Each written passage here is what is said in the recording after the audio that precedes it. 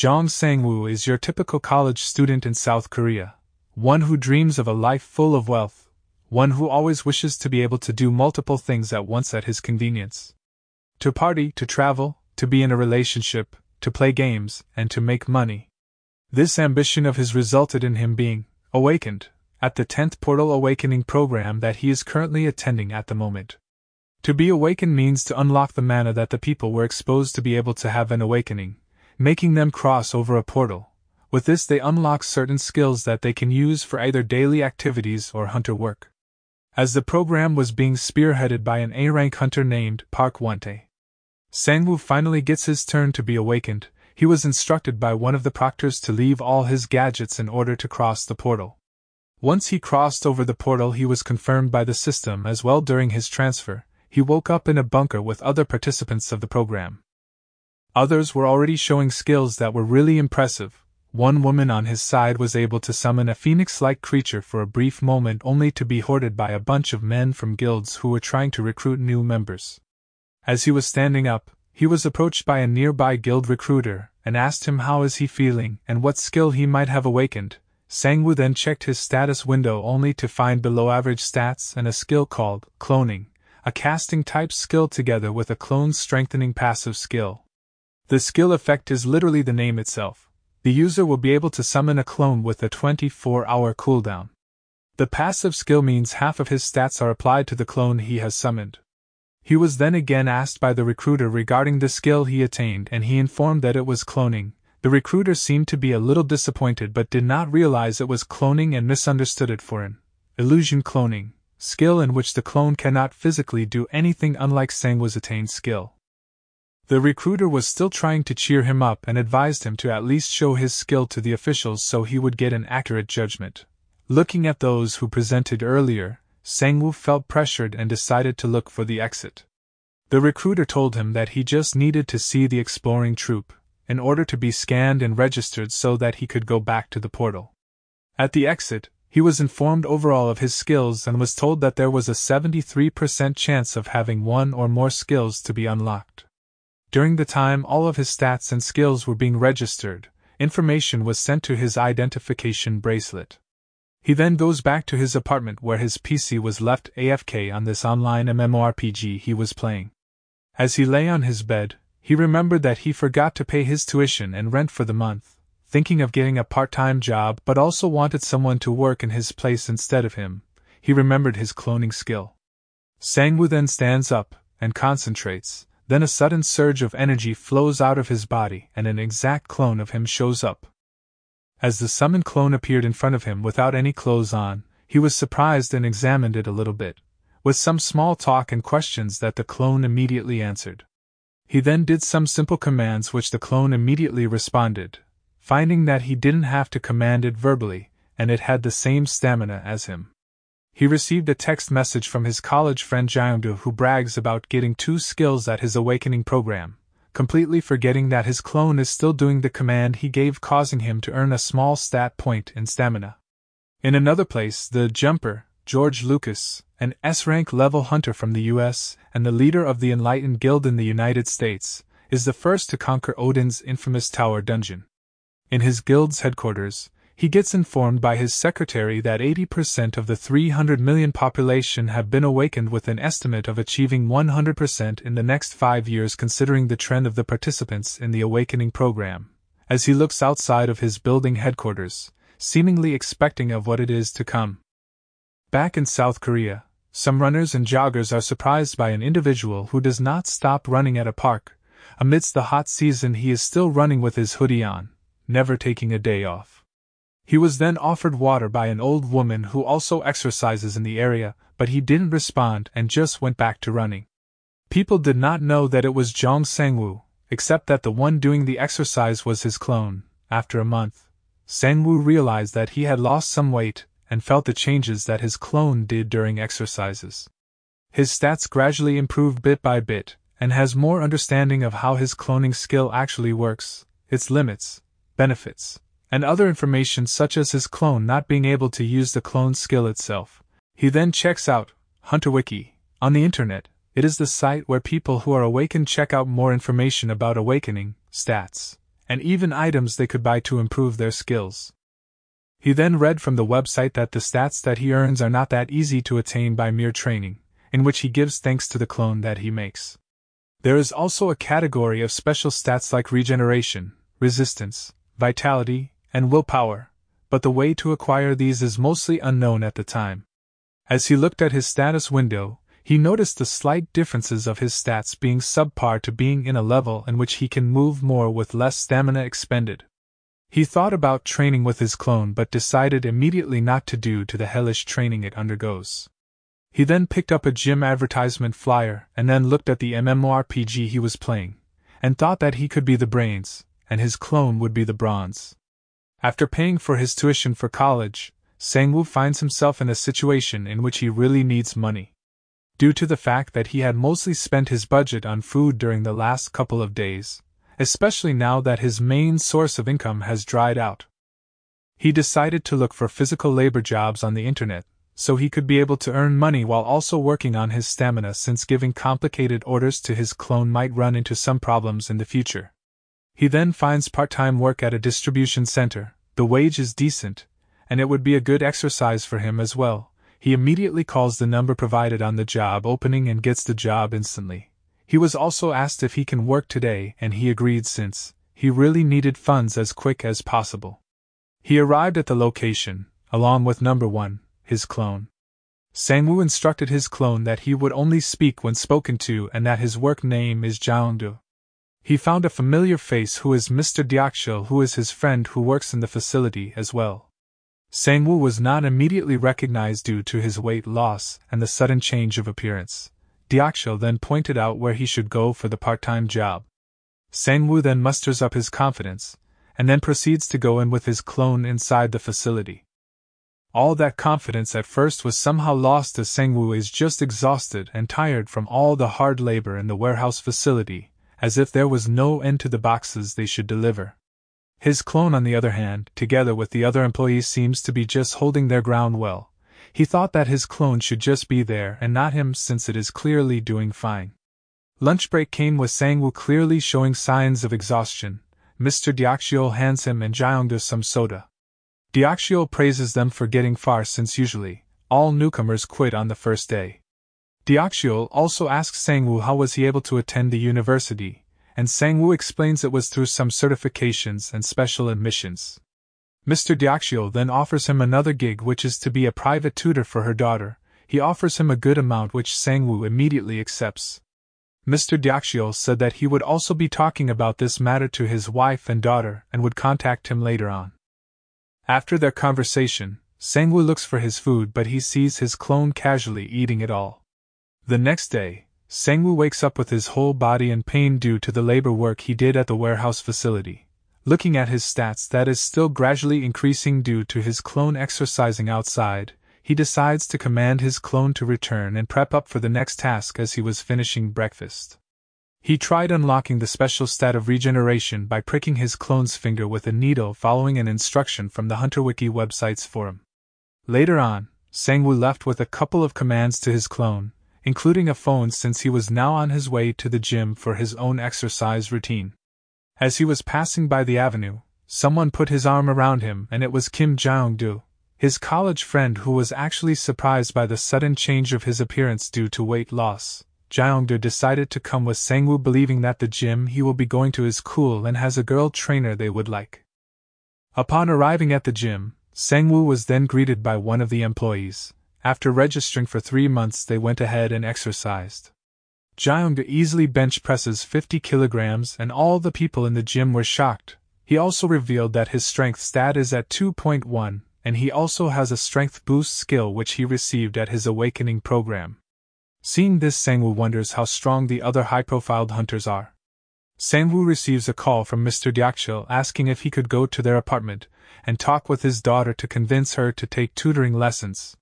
Sang-woo then proceeds to Mr. Deokshil's apartment, and hears screams from Mr. Deokshil's daughter, who is complaining about the tutoring services and tells her dad to cancel it right away. Mr. Deokshil argues about it as he rushes outside the door, which it slams into Sang-woo, who is eavesdropping. Everybody was surprised as Mr. Deokshil's daughter sees Sang-woo at the front of their door. After the accident, Sangwoo finds himself inside Mr. Deokshio's apartment. He is then greeted by his wife, Mrs. Jang, who serves them some food at the table while telling him that he looks like a different person due to his recent weight loss. After they exchange greetings, he then proceeds to greet their daughter named Heian. Mr. and Mrs. Jang, on the other hand, are making fun of their daughter, who is blushing as Sangwoo evaluates her grades, while Heian is flustered since she thought Sangwoo heard the commotion earlier. Sangwoo is surprised by how bad her grades are but is still positive that there is room for improvement, as they agreed to go ahead and study right away.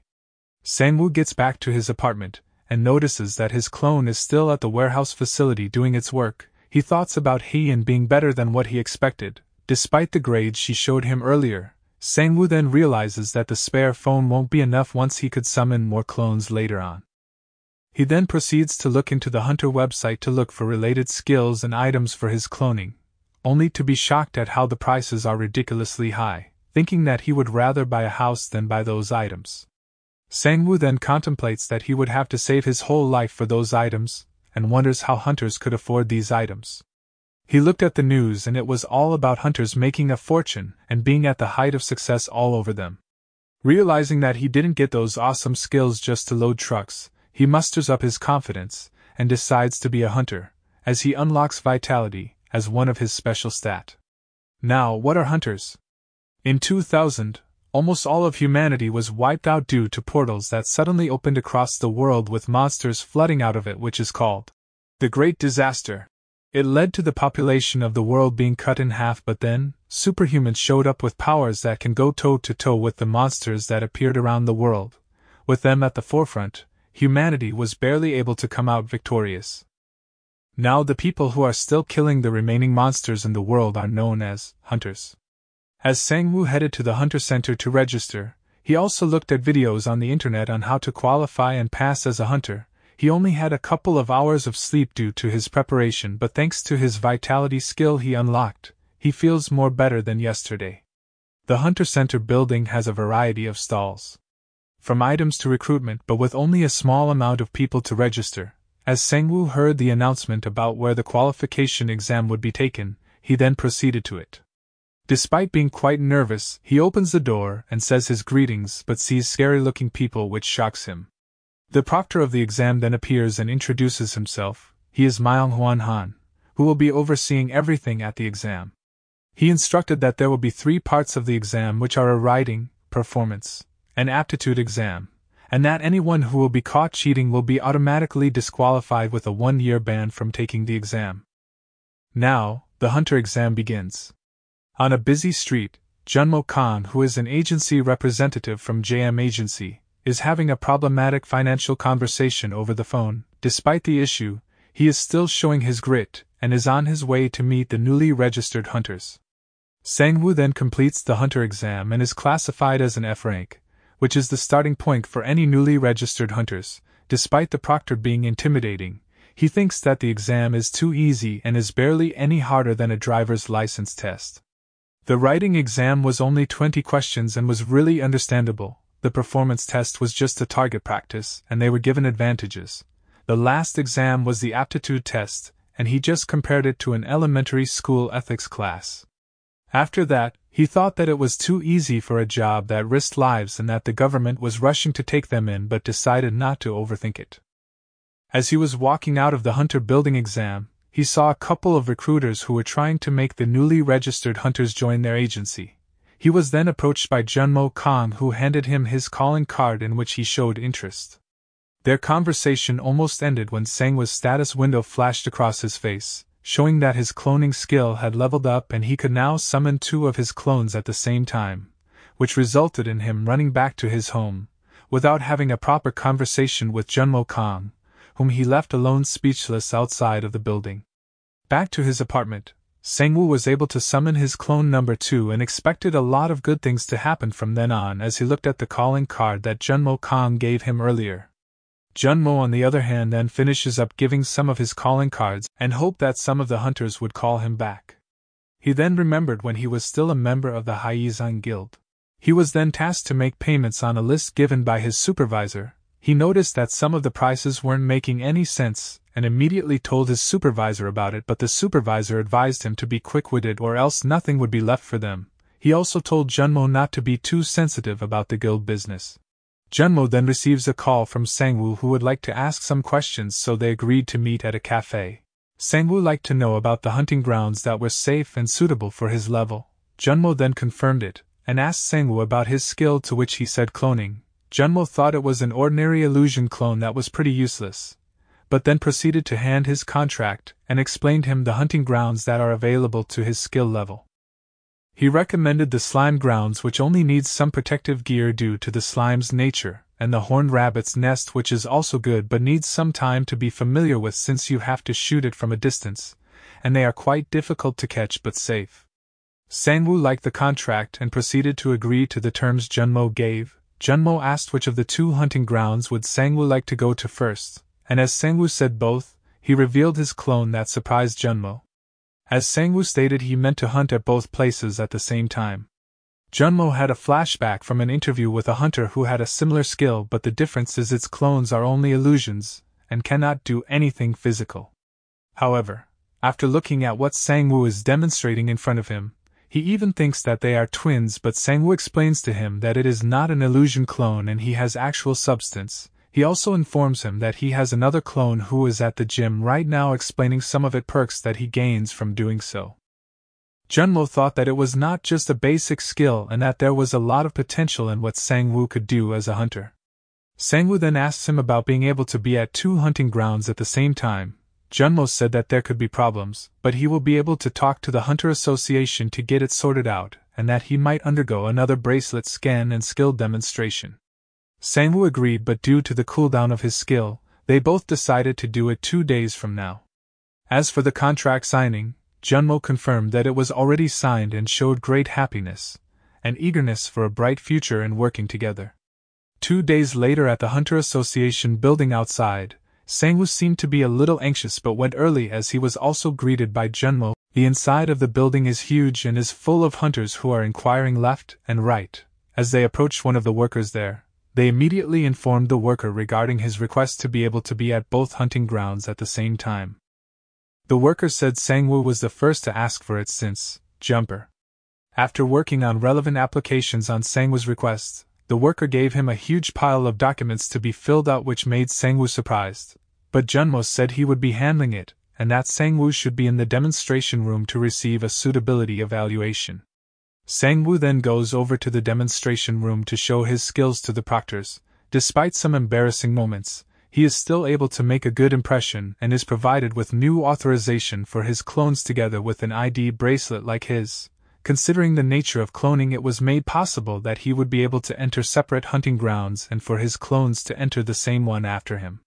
The mechanic even said that his skill could be a breakthrough not just in Korea but for the whole world as well, but Sangwoo brushes it off and leaves, leaving the mechanic bummed out. After that, he meets with Junmo after finishing the application. With Sangwoo planning to go immediately hunting, Junmo asks why his clone is wearing a mask, but Sangwoo replies that it is discomforting that people are showing too much interest in his skill. While they were conversing, an individual took notice of them on one of the higher floors.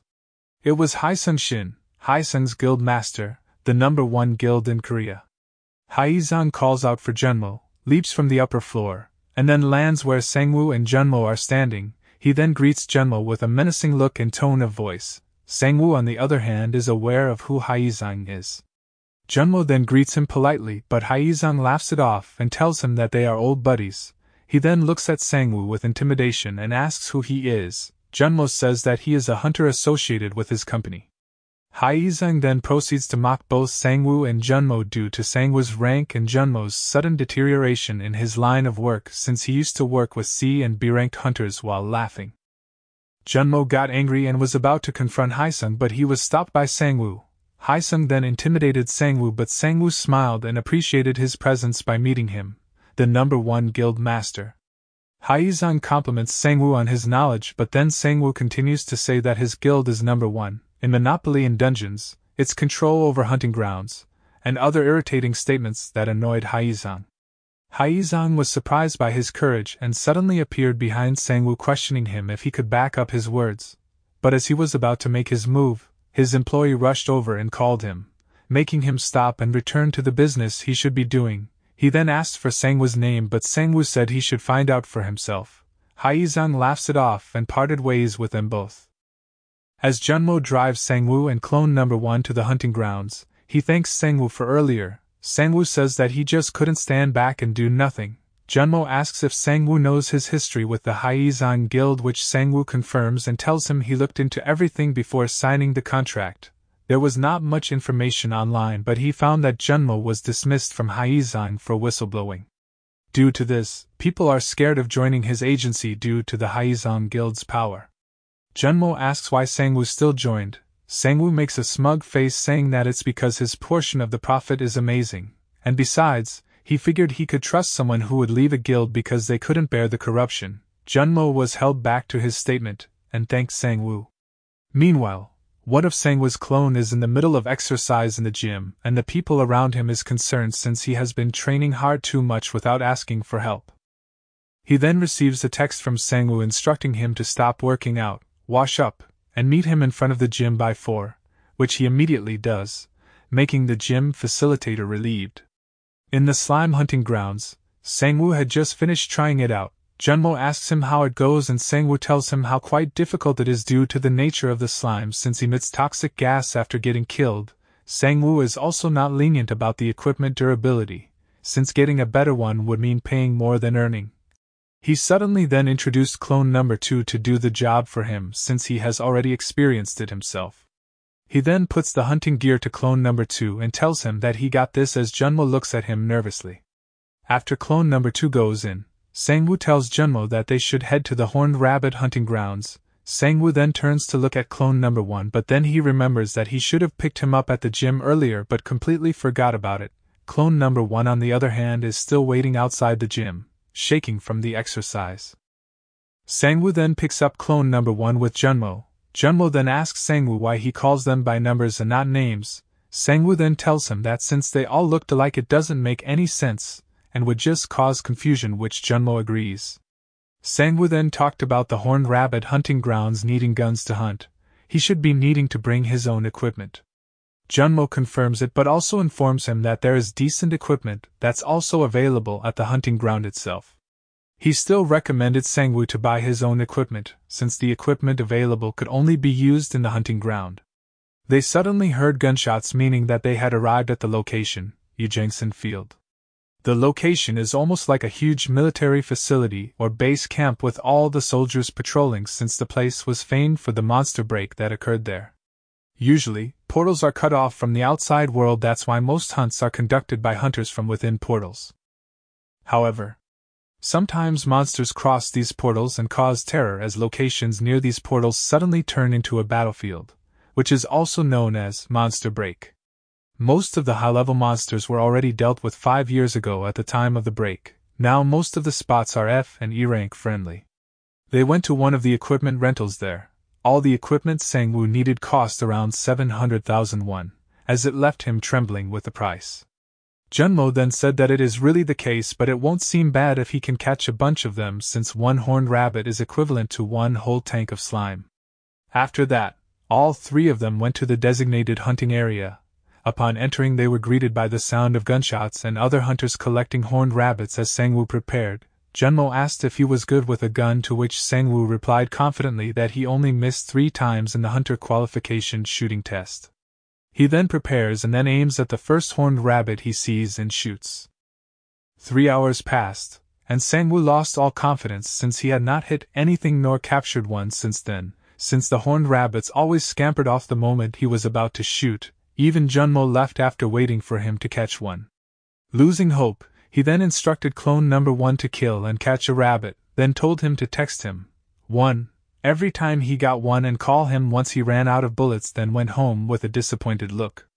Sangwoo then looks at his stats and sees that clone number 2 is doing a good job, as per seeing that his magic stat is increasing. He also noticed that he keeps on leveling up but is still nowhere near where he needs to be when he remembered about the situation with Haizang earlier. He still can't believe that the horned rabbits were hard to catch and hoped clone number 1 would at least catch one. While Sangwoo sleeps, his phone continuously rings from the sudden messages from clone number 1. Junmo received a call from the manager of the slime hunting grounds asking him to stop his hunter, as he had already been in the field for 24 hours, and they thought that something was wrong with him. Junmo then immediately proceeds to the area as Sangwoo wakes up from his bed. Upon checking his phone, he sees a missed call meaning that clone number 1 already has run out of bullets, and Sangwoo is shocked at what he saw. Junmo, on the other hand, was surprised that clone number 2 was able to fill 8 whole slime tanks in one day, as the portal guards tried to stop clone number 2 from going back in. Junmo then calls Sangwoo and tells him what happened and that he is calling the monster corpse collectors and he can tell clone number 2 to stop now. Sangwoo responds positively, and also asks Junmo to do the same thing to clone number 1 at Yujangsan since he thinks that the whole situation is almost the same there with clone number 1 killing a ton of horned rabbits. The people at Yujangsan are crowding over clone number 1 as they look upon a mountain of dead horned rabbits. He is then approached by a sales team leader of a guild who also hands out his business card, but there is no response from clone number 1.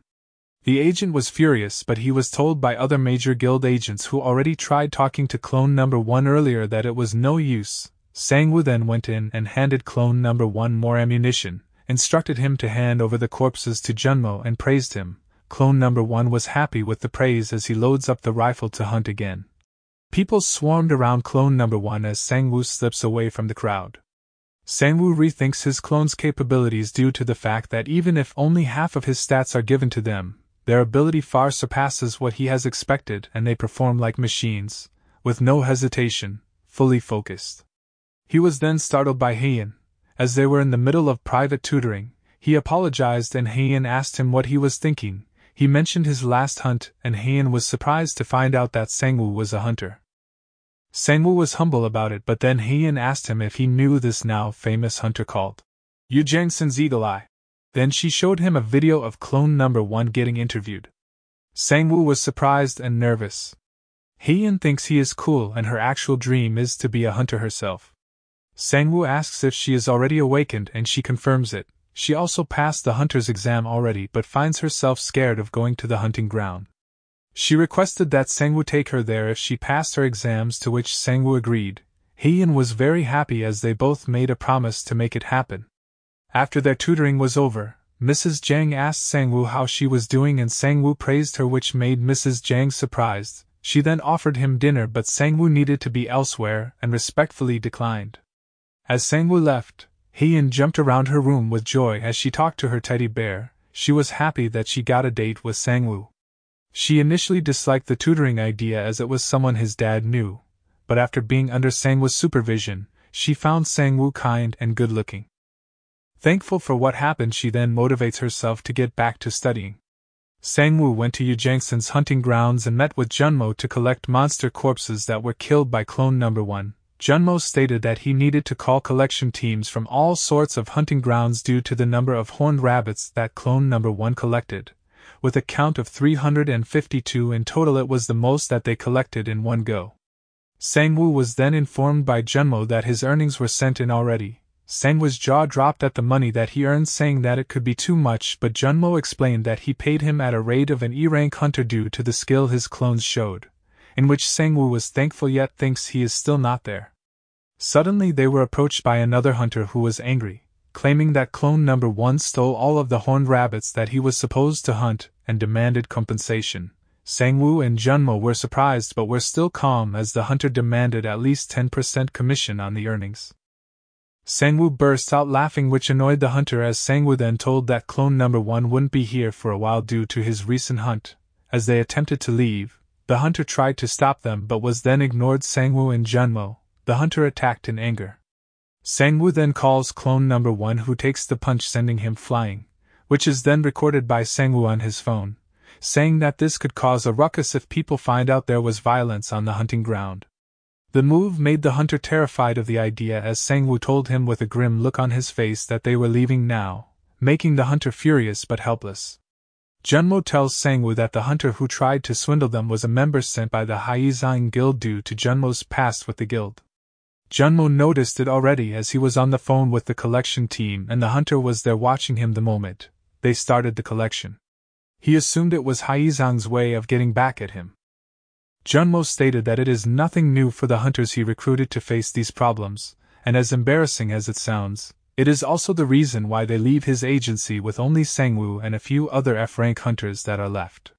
Sangwoo, being aware of all the danger, assures Junmo that everything will be okay and that they can't let Haizang mess with them anymore, and that is why Sangwoo is thinking of a way to get stronger faster. He then explained his plans to Junmo. Junmo was interested, and they agreed to meet at the Hunter Market tomorrow at 2 p.m. The Hunter Market already speaks for what it offers, from trading weapons, armor, and equipment that replaced hunter-to-hunter trades that hold an unrivaled position in the industry, and their giant building has a lot to offer to hunters that go there. Junmo goes with Sangwoo to buy new armor sets, which is a light armor type made from titanium alloy that is guaranteed to protect him from E-rank monster attacks, which Sangwoo really likes and also prefers a gun and a knife as his weapon. He then orders a set of 3 of that armor and weapons. They also proceeded to look for the familiar skill ball, which shares the sense and the visions of the owner's familiar, summons, and pets. However, Sangwoo was shocked at the price of the skill and then asked Junmo for an advance. Junmo was quite hesitant but still sent the amount, as Sangwoo stated that if things went to plan, it would eventually pay itself in no time. Sangwoo headed back to his place with all the items he had bought from the Hunter Market. He followed the instructions on the manual of the familiar skill ball in order to activate it. After confirming that the skill had been added, he called both of the clones who were also wearing their new set of armor and weapons he bought earlier. In their conversation yesterday, Sangwoo shared information about his clones, revealing that they only possessed half of his stats. However, he noted that one of his clones had successfully captured over 300 horned rabbits, highlighting his clone's skill and abilities. He also mentioned the incident in which he had instructed his clone to act as if they were hit by a hunter's punch and to overreact dramatically. Sangwoo acknowledged that perfectly timing such actions and fearlessly allowing his clone to get hit by the punch was not an easy task, but it demonstrated the clone's capabilities. Sangwoo further speculated that his clone could have beaten the hunter if it wanted to, suggesting that even though their stats are low, the clones possess incredible control over their bodies, and Sangwoo wants to take advantage of it using the familiar skill. His plan involves that the clones be in 2 locations at the same time, one for close-quarter combat, and one for long-range weapons. To be most effective, he plans to push the clones to their limits. He could feel what they were experiencing with the use of familiar skill. The 2 clones showed great skill, which surprised the facilitators of the training grounds they went into. Sangwoo, on the other hand, was in another location as he activated the familiar skill. He went first to his clone at the close-quarter combat training and sensed everything during the clone's sparring session. After that, he used the familiar skill at his clone at the shooting range and did the same approach earlier, getting the hang of things and how his clone was doing their designated tasks, copying every move he could as he made his own. As Sangwoo absorbs all of the skills and body movements that his clones have experienced in both of their respective training, his status window informs him that his strength and reflexes have increased as well. He then decides to go back and forth between his 2 clones to maximize his newly acquired skill. He starts with his clone that is in the close-quarter combat gym, which is now facing the gym's manager, who is probably the strongest in the area. They exchanged blows as the manager saw that his offense is still not polished, but his defense was perfect with the way that he evaded his attack. They continued to attack each other with all of their strength as Sangwoo's clone mirrored the manager's attack, which he noticed immediately. The manager then swipes high but was dodged by the clone and was able to counter-hit the manager by the shoulders, cornering him into a wall. As Sangwoo was about to deliver the final blow, the manager suddenly uses the wall to his advantage to launch himself up in the air for a surprise counter-attack and disarms the clone that Sangwoo, looking into using his familiar skill. Sangwoo also felt the pain in his wrist from the manager's attack. The manager told him it was a close call and asked if he wanted to continue. Sangwoo asked number 1 if he was fine, but he copied the move earlier, which surprised everyone, even Sangwoo himself. After doing so, his clone raised his head and asked for another round. The gym manager was delighted to do so. Sangwoo then switched to number 2, that is on the shooting range, as he was speechless that his clone was so accurate. He was even hitting the clay targets of a man who was trying to impress his girlfriend nearby, thinking he was the one hitting the targets, but it's the clone's doing. Sangwoo then absorbs how his clone takes aim during target hitting, with the postures and the prediction of where the target will be at a certain point, and remembers all the other fundamentals of shooting, taking in what his clones have. Sangwoo then goes back to his body after using the skill. He suddenly feels dizzy due to using too much mana and decides to rest for a while. He was amazed by his clone's lack of hesitation and fear, thinking that next time he himself should go with his clones on training. Sangwoo was greeted by Hien, who seemed to be on her way home from the library. As they were conversing, some people were watching them, who planned to get back at Sangwoo. It was the hunter at Yujangsan who tried to swindle them, only this time he's with a couple of people. Earlier, the hunter whom Sangwoo confronted at Yujangsan was scolded by someone over the phone for not being able to do something to them the last time they met, and was told not to go near Yujangsan, and denied being a member of the Haizang Guild, leaving him furious as he throws his phone away, but was then called by his friend Gyunseok, which is a loan shark. The hunter told him what happened. As he was about to offer him some collecting gigs, the hunter saw Sangwoo together with Hien near their location. He points to them and confirms to Gyunseok that it was the person who took the video, Gyunseok, and the hunter together with another person then confronts Sangwoo, who notices the hunter behind Gyunseok. He calls for his clones and then asks what they want from them. The hunter was about to jump and attack but was calmed down by Gyunseok, who then tells Sangwoo that he should delete the video and they can go away unharmed. Sangwoo reconfirms the terms, but Gyunseok calls it out and will still harm him anyway. Sangwoo tells Hien to run away when she sees the chance. As he prepares to fight, Gyunseok calls to attack as the hunter and one of his lackeys rush to Sangwoo, who tries to dodge some of the attacks but is still hit and falls into the ground. Hien tried to intervene by displaying her ability, which startled the two who attacked Sangwoo. Gyunseok then told the two to not be afraid of a high schooler and decided to come in himself. Hien attacks him with the Orb of Light. His two assistants are shocked at first, but he takes no damage despite the attack and is about to hit Hien. Sangwoo steps in and is able to block the hit and lands a counterpunch to the face of Gyunseok. Sangwoo immediately remembered the training earlier as the hunter went in to attack him, which he dodged with ease and was able to easily land a counterattack on his face. Gyunseok's lackey followed with an attack. Sangwoo decided to exchange blows Gyunseok's lackey to fall to the ground because of the hit. Gyunseok was able to recover and even smiled at the opportunity of being able to go full force due to Sangwoo's skills. Sangwoo was still reeling from the damage from earlier and assumed Gyunseok had a strength enhancement skill. Gyunseok rushes in to attack Sangwoo, but Sangwoo is able to dodge the punch and land a counter hit again, and continues doing so, landing heavy hits to Gyunseok, who is having a hard time landing a hit on Sangwoo. Sangwoo was too agile, dodging left and right. Gyunseok's body started to spark as he charged up a powerful blow which Sangwoo was trying to anticipate, but his feet were grabbed by Gyunseok's lackey, which caught him off guard. Gyunseok lands the attack on Sangwoo's body, sending him flying. Sangwoo struggled to breathe due to the attack. Gyunseok was about to land the final hit when Hien used her magic to attack Gyunseok and assist Sangwoo. Gyunseok's lackeys rushed to Hien but were stopped by clones number 1 and 2 upon their arrival at the scene. Sangwoo was able to recover due to this as Gyunseok then charged at Sangwoo, who displayed the skill he copied from the gym manager, landing the final blow and knocking out Gyunseok. Sangwoo's stats increased, such as his strength, reflex, stamina, and endurance, and because of the intensity of the fight, Sangwoo's cloning skill has leveled up and he can now summon 3 clones, and its passive skills have leveled up as well. He laughed before laying down, exhausted. Later, Sangwoo is taking Hien home. He asks why didn't Hien run earlier, but she answers jokingly, to which Sangwoo somehow agrees but still insists that it was dangerous. Hien also could not believe that his clone was Yujangsan's Eagle Eye, but Sangwoo hoped that she would not go around telling everyone since it might cause some problems like the one they encountered earlier.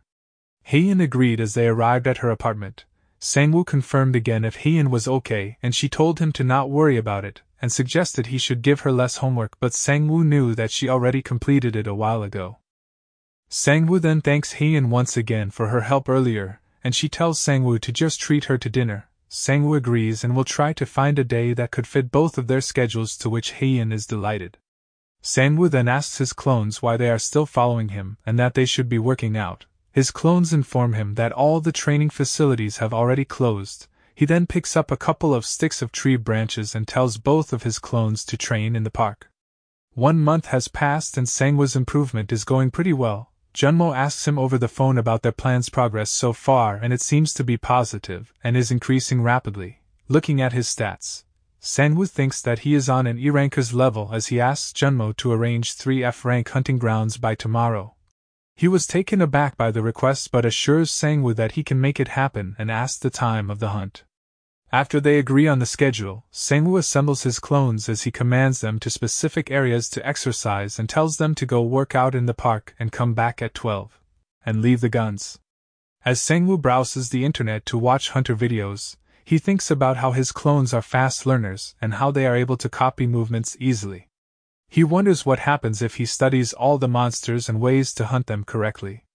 He assumes his clones would also improve this way.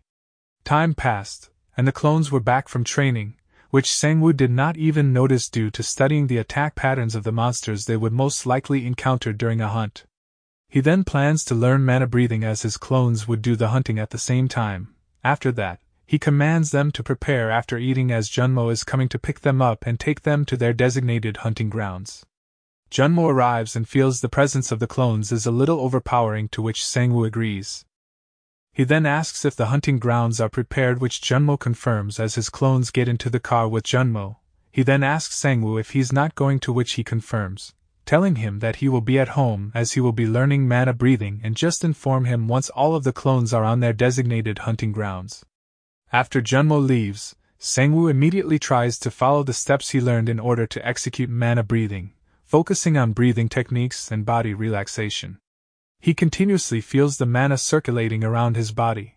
Upon doing this, he feels the sudden surge of energy in his chest, and his status window suddenly appears, informing him that the skill, meditation, has been obtained. The skill he acquired stabilizes his mind and increases his mana recovery.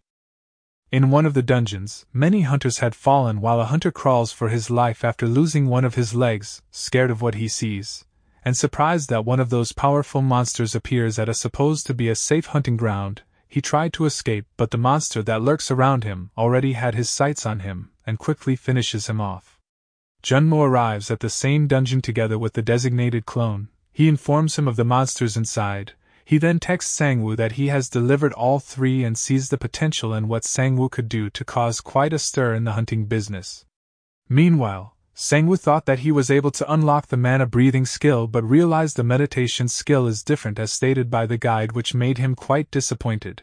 After receiving the text from Junmo, he instantly casts the familiar skill on number 1, who is currently hunting giant rats, a F-rank monster, and found he seemed to be doing well. Sangwoo confirms that he had learned all that he could about this type of monster.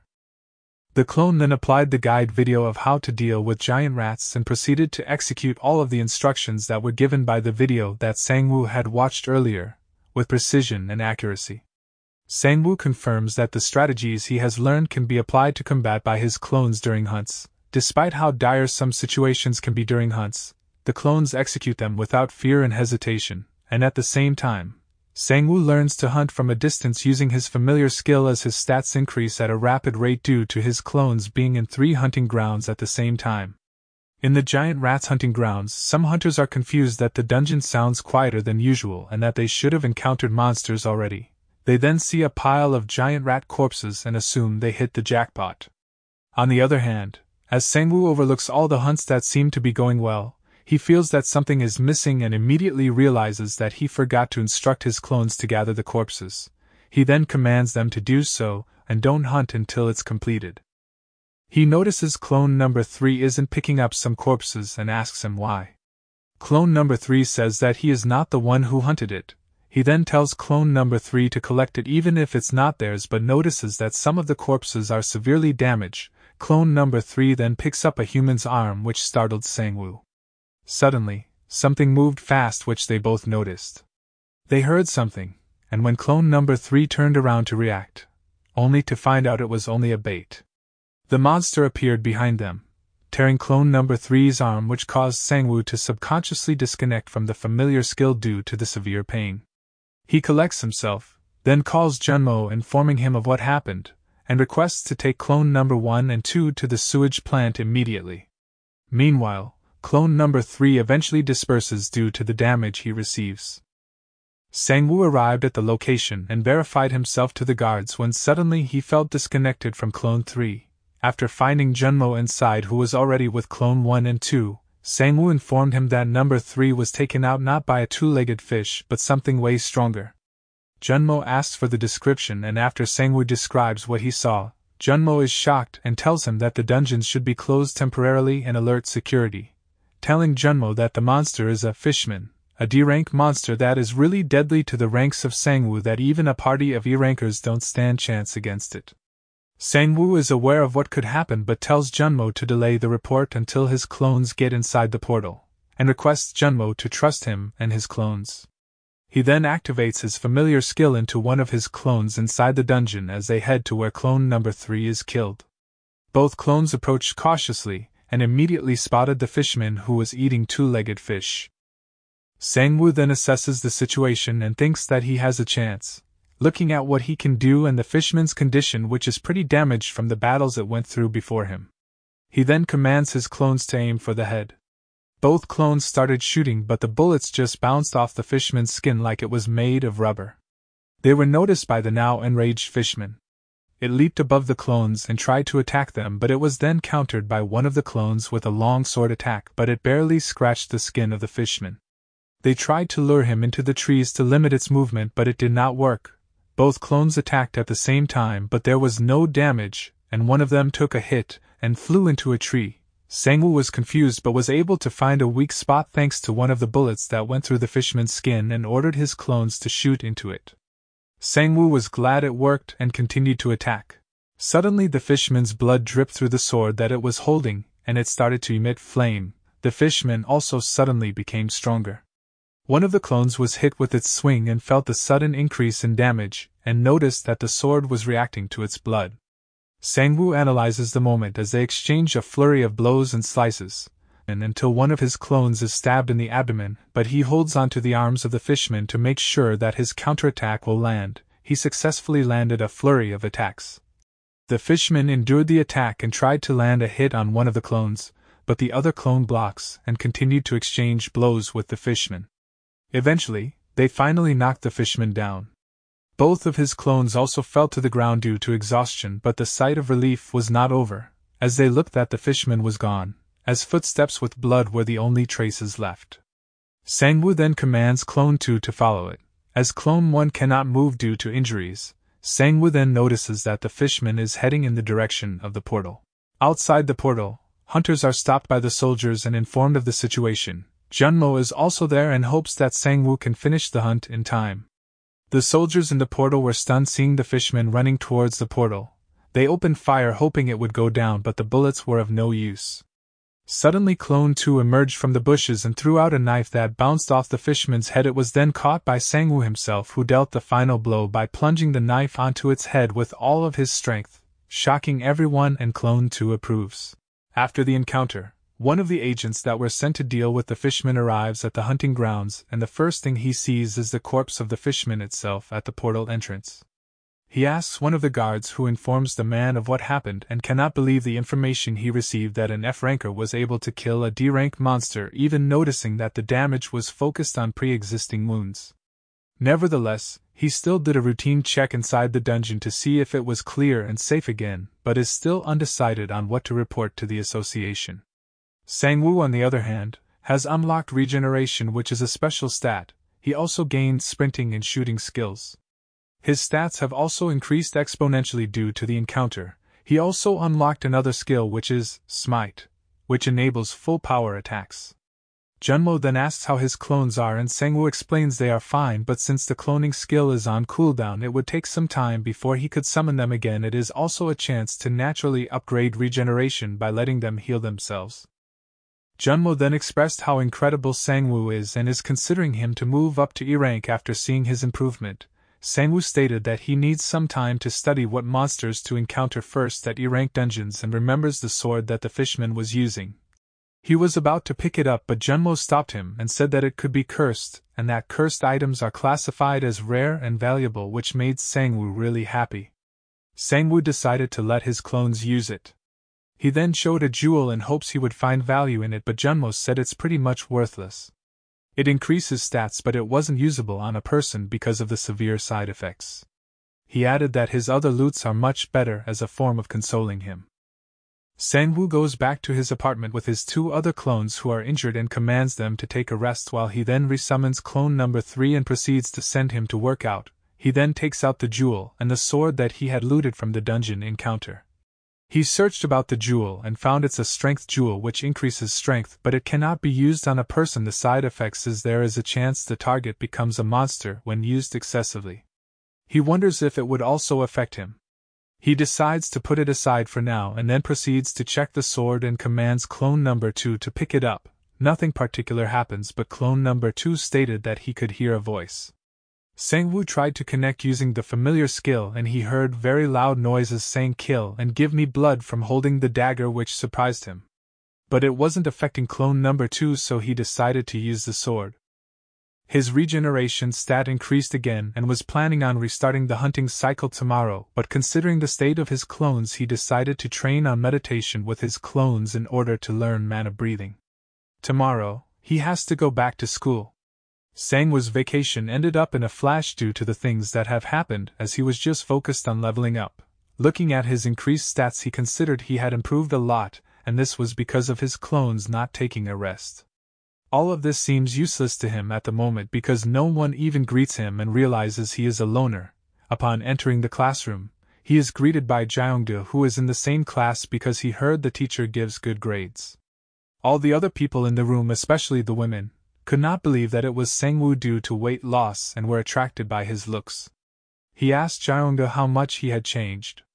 Jeongdu replied that even his parents won't recognize him. Sang-woo also plans to go visit his parents soon. Jeongdu then asks Sang-woo to hang out with them to celebrate the start of the semester, but he refuses since he already made plans. Jeongdu makes a ruckus thinking Sang-woo is refusing because of a girl. His other friends also heard what he said and look at him with shock. At the WHA or World Hunter Association headquarters, President Michael Harris has been informed by his secretary that the Oracle has predicted a disaster, that there will be an invasion of hundreds of monsters due to the appearance of an unstable portal. It's also confirmed that the most dangerous monsters are A-ranked and that the portal will open in the near future, and that the expected location is the Korean Peninsula. Back in South Korea, Park Won-dae, the guild master of the Keenis, the third-ranked guild in Korea, seems to be in a rush due to the sudden large summon when he bumps into Miho Han, his friend and the guild master of the Yalo Guild, the sixth-ranked guild in Korea. They caught up to each other and exchanged greetings, and as they arrive in the meeting room, all the other head of top guilds are there, and Won-tae was greeted by Haesung Shin, the guild master of the number 1 guild in Korea, Haesung. Miho expressed her disgust, and Won-tae greeted him with a cold shoulder. Apparently, Haesung knew about the Odin's Tower incident that happened to Won-tae's top guild members and expressed curiosity about the issue. Ilgan Kim, the director of the Taeyang Guild, which is number 2 in Korea, tried to stop the issue as Won-tae tries to hold his anger due to the continuous provocation of Shin Haesung.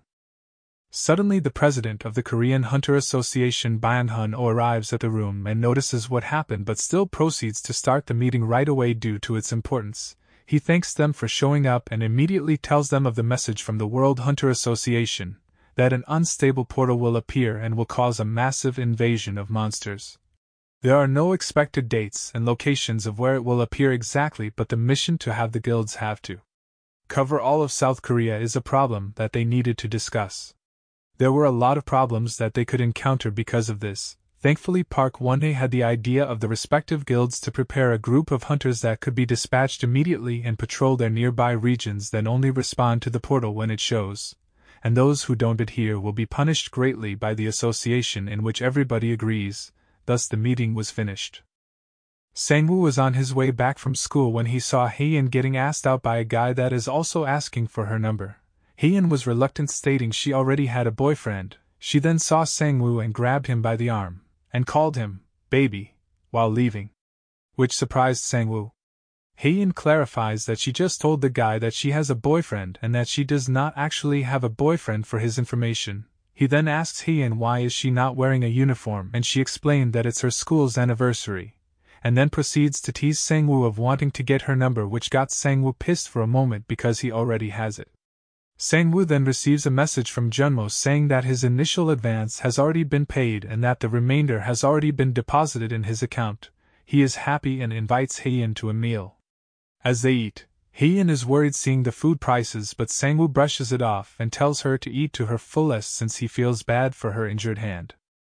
Suddenly, everyone receives an alert. It is also shown on television.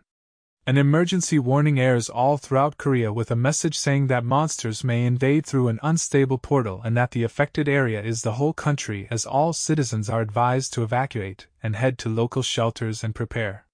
Meanwhile, Jeongdu complains about how Sang-woo is now possibly on a date with a girl. One of them suggested not to jump to conclusions until he saw Sang-woo with Haein eating at the restaurant, which angered him. They also received a warning message as well, with Jeongdu worrying about the seriousness of the situation. Sang-woo and Haein came out and saw Jeongdu and his friends asking them why they were there. They asked if Haein was his girlfriend, which made her blush, but Sang-woo explained that he tutored her and that she is his student.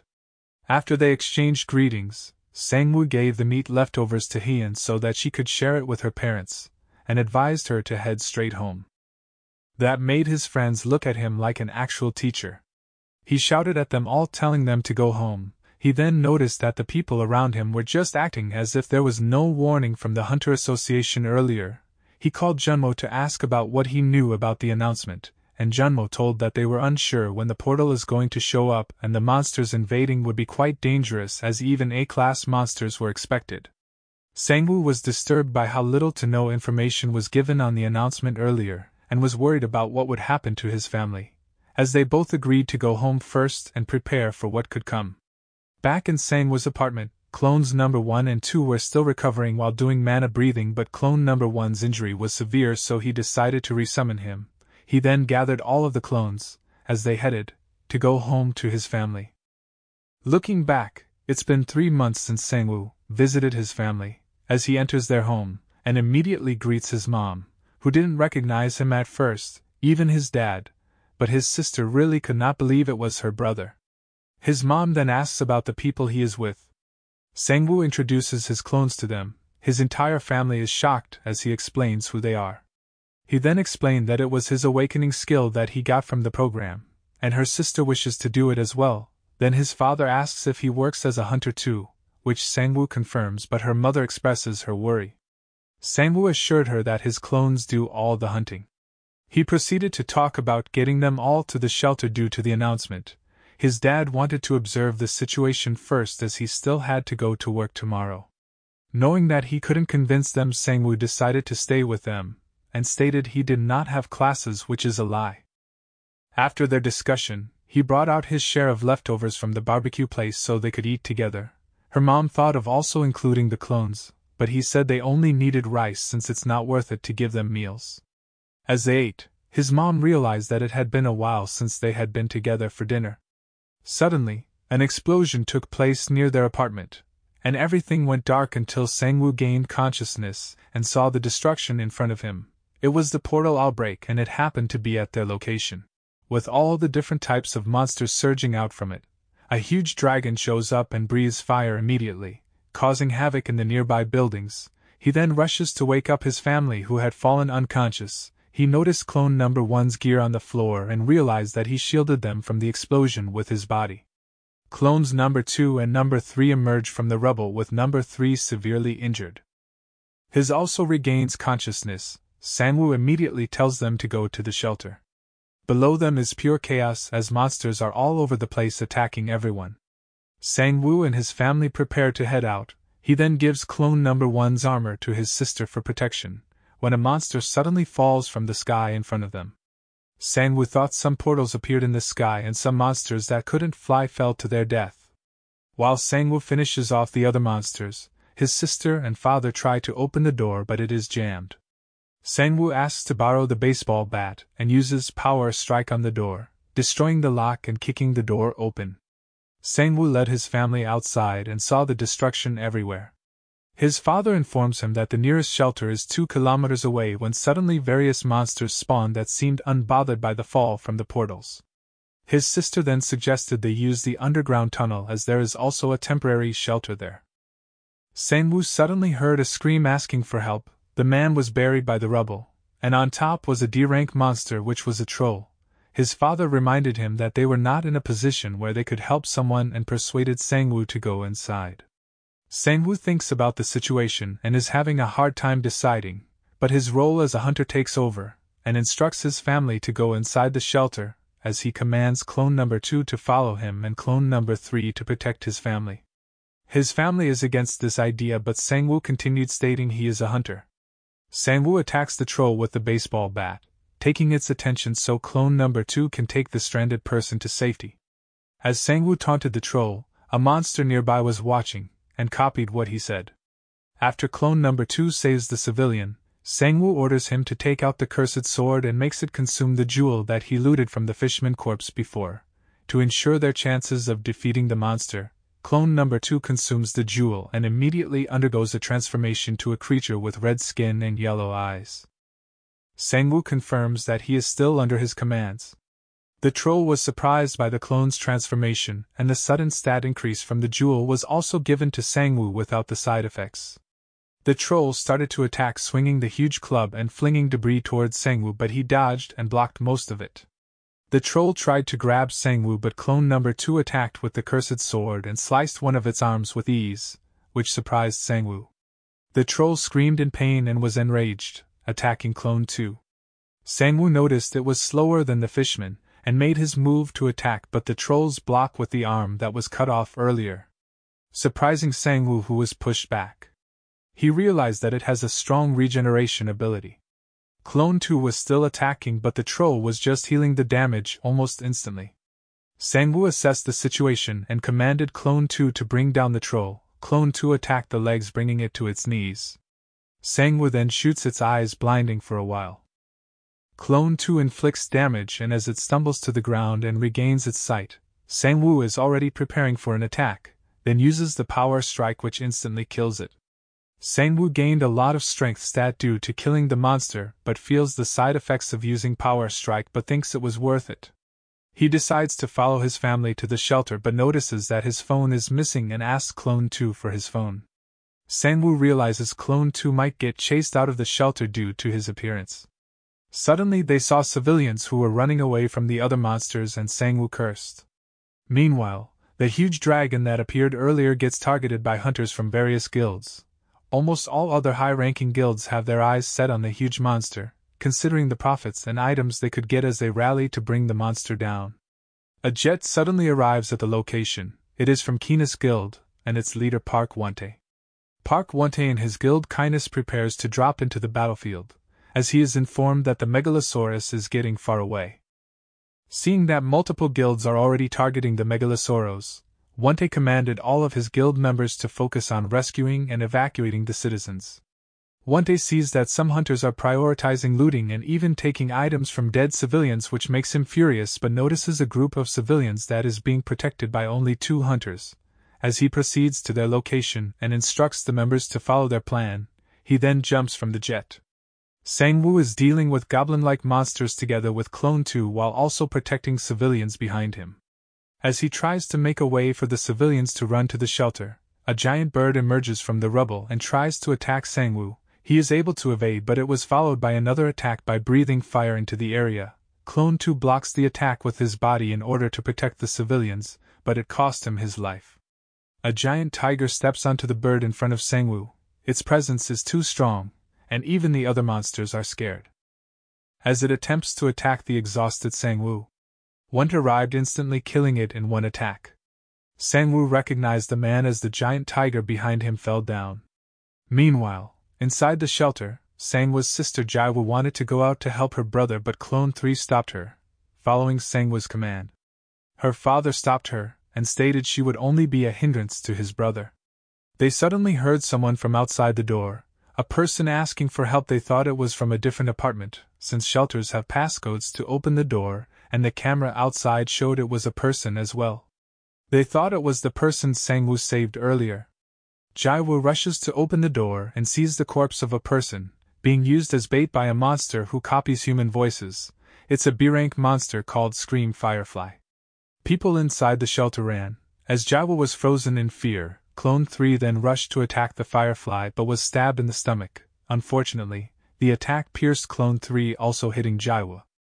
Clone 3 then destroys the shelter passcode to initiate its emergency lockdown, and pushes the monster outside of the shelter. Meanwhile, Wondae helps Sangwoo, who thanks him for saving them. Wondae apologizes and praises Sangwoo for protecting all these people, as he could have run away if he wanted to. Wondae also noticed the disappearance of clone number 2 earlier, and was intrigued by how it happened. He then asked if Sangwoo was a hunter, which he confirmed. Wondae asks what his skill is. Sangwoo is a bit hesitant but decides to tell him, when suddenly he feels that Clone 3 lost connection with him. Sangwoo rushes to the shelter taking the cursed sword with him, and tells Wondae that his family is in danger. Sangwoo feels the curse of the sword and uses sprint to increase his speed.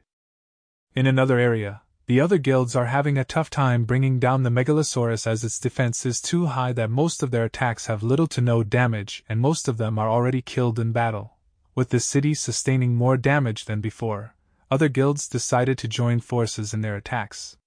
Zhangshin suddenly shows up in front of them, surprising everyone. He does not see the Megalosaurus as a monster but as a lump of cash. He demonstrates pure power to other hunters by casting meteors above the monster. Meanwhile, Jaiwa was being treated by his mother and father when the shelter doors were destroyed by the monster. Everyone inside the shelter panicked as Sangwoo showed up from behind, catching up to the monster. His eyes were red due to the cursed sword. He sees his sister lying on the ground with their parents.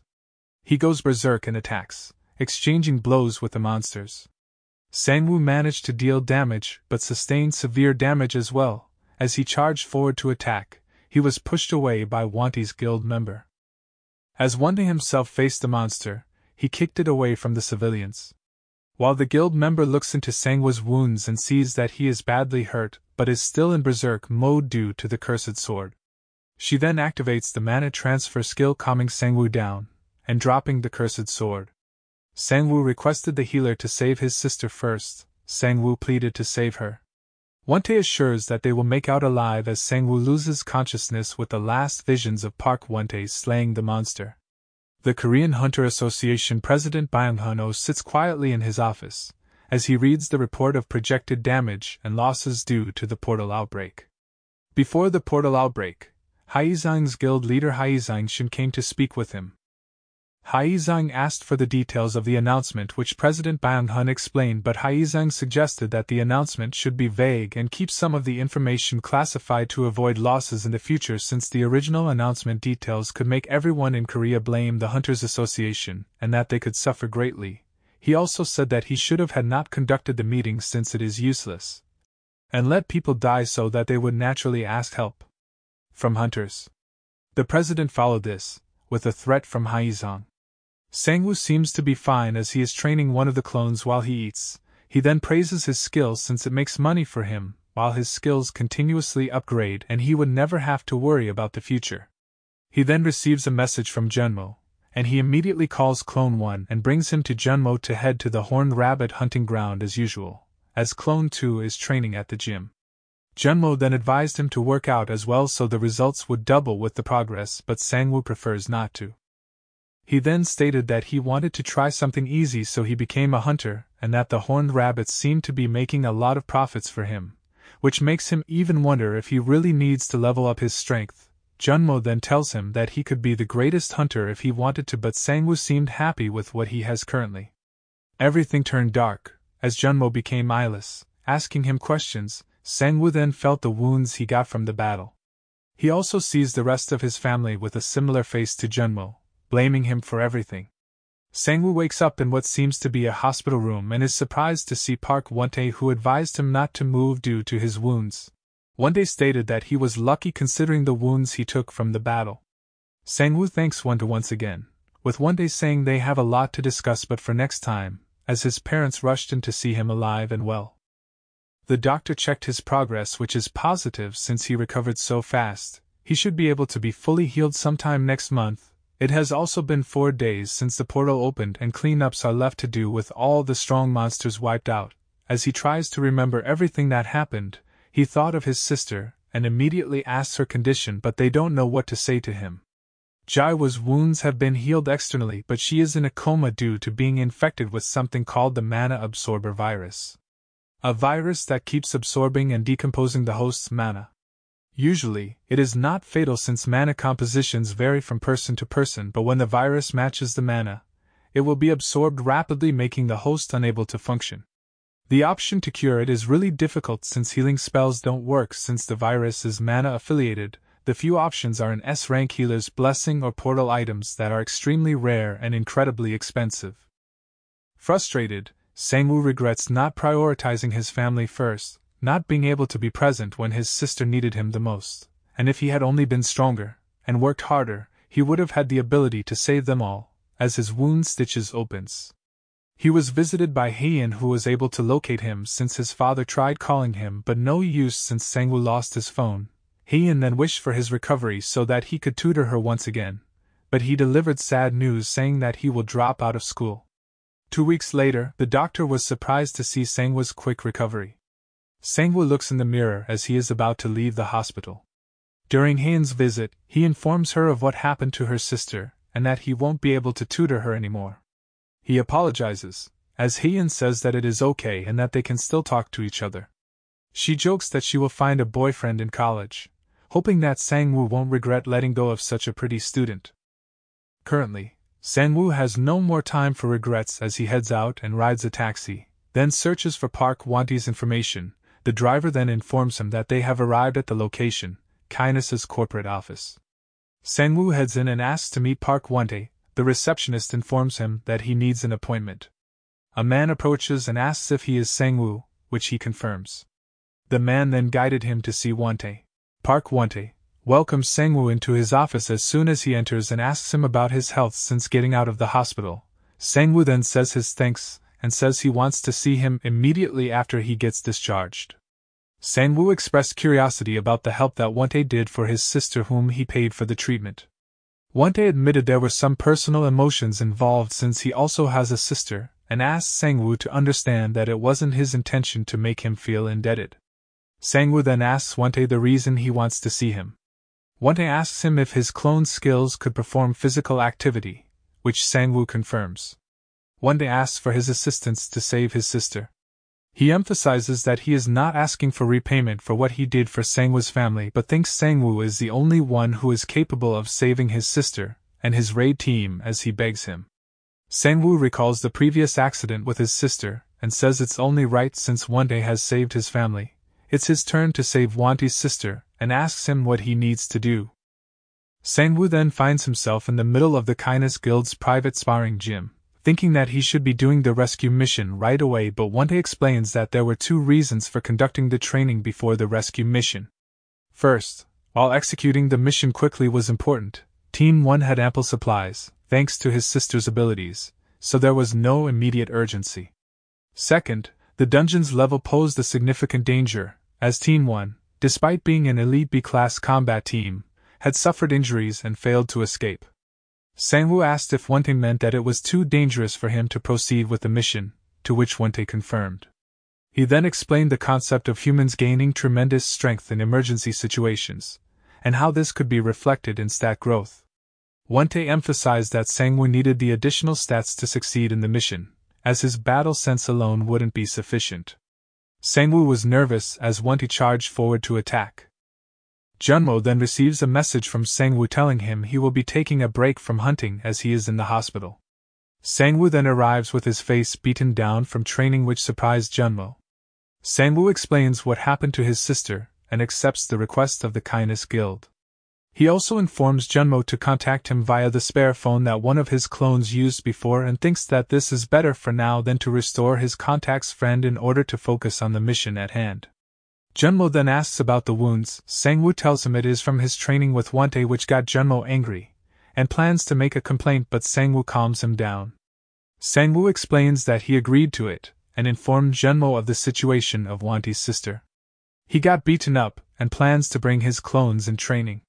Junmo sighs and decides to bring recovery potions for Sangwoo. The next day Sangwoo brings one of his clones to training and is feeling confident, but the outcome is still the same as he walks with his clone out of the sparring room in tatters. The next day, Sangwoo brought 2 clones with him, but nothing changed as they were all beaten again. The following day he brought all of his clones with him with the same thought, But just like last time, the same result. Sangwoo enters Junmo's office with a grim, depressed aura due to their defeat. Wante's skills are just on a different level despite Sangwoo's clones being good at copying someone's movements. Sangwoo thought of an idea to bridge the skill gap and asked Junmo where to buy an item he showed him over the phone. Junmo was worried but Sangwoo assured him that he didn't have to worry. Sangwoo arrives at the sparring room which surprises Wante as Sangwoo's clones are different from before. Wante asked what Sangwoo did to his clones as they looked monstrous. Sangwoo revealed that he made them eat 60 jewels. Sangwoo explained that since clones were considered summoned creatures, they could absorb jewels, and the added stats from the jewels would also be applied to him. Wante allowed Sangwoo to use whatever weapons he liked with the intent to kill Wante as the clones all attacked at the same time. Wante notices the definite improvement in the clones even though their base stats are worse than Sangwoo. Now they are close in strength due to their monsterization. However, Wante easily countered and landed an attack on a clone noticing their reduced accuracy. Sangwoo suddenly attacked but was dodged by Wante. Sangwoo pulled out a gun and fired on Wante. However, it has no effect on Wante who stated that he can't be damaged without mana bullets, then landed a powerful attack on Sangwoo. Sangwoo continued his flurry of attacks with his clones, but it was no use due to the skill gap between them and Wante.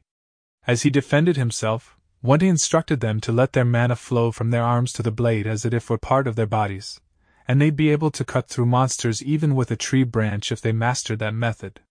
As Wante was able to break the steel weapons of some of the clones with his wooden sword. Sangwoo still has not given up as he attacks one more time. Wante also notices that he is stronger than before.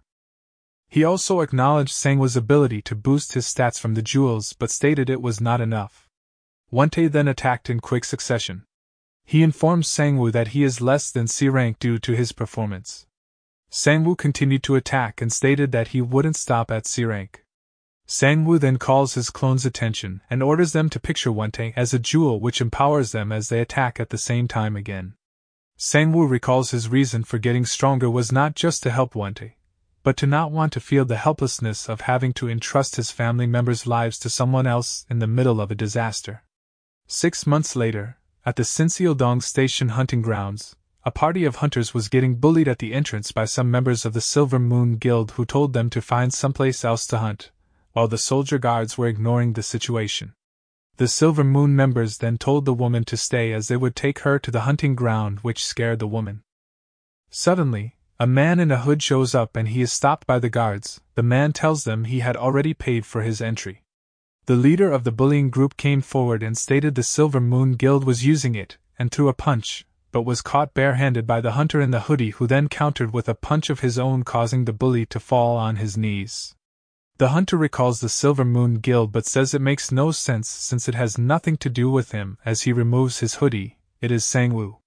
After seeing their party leader down, the rest of the Silver Moon Guild surrounded Sangwoo with their weapons drawn, threatening him of their ranks as D-rank hunters and how he couldn't handle them on his own. Sangwoo's clones arrived surprising the group.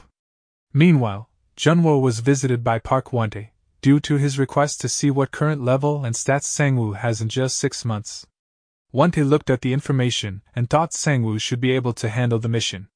He also stated that he has prepared something in case Sangwoo fails.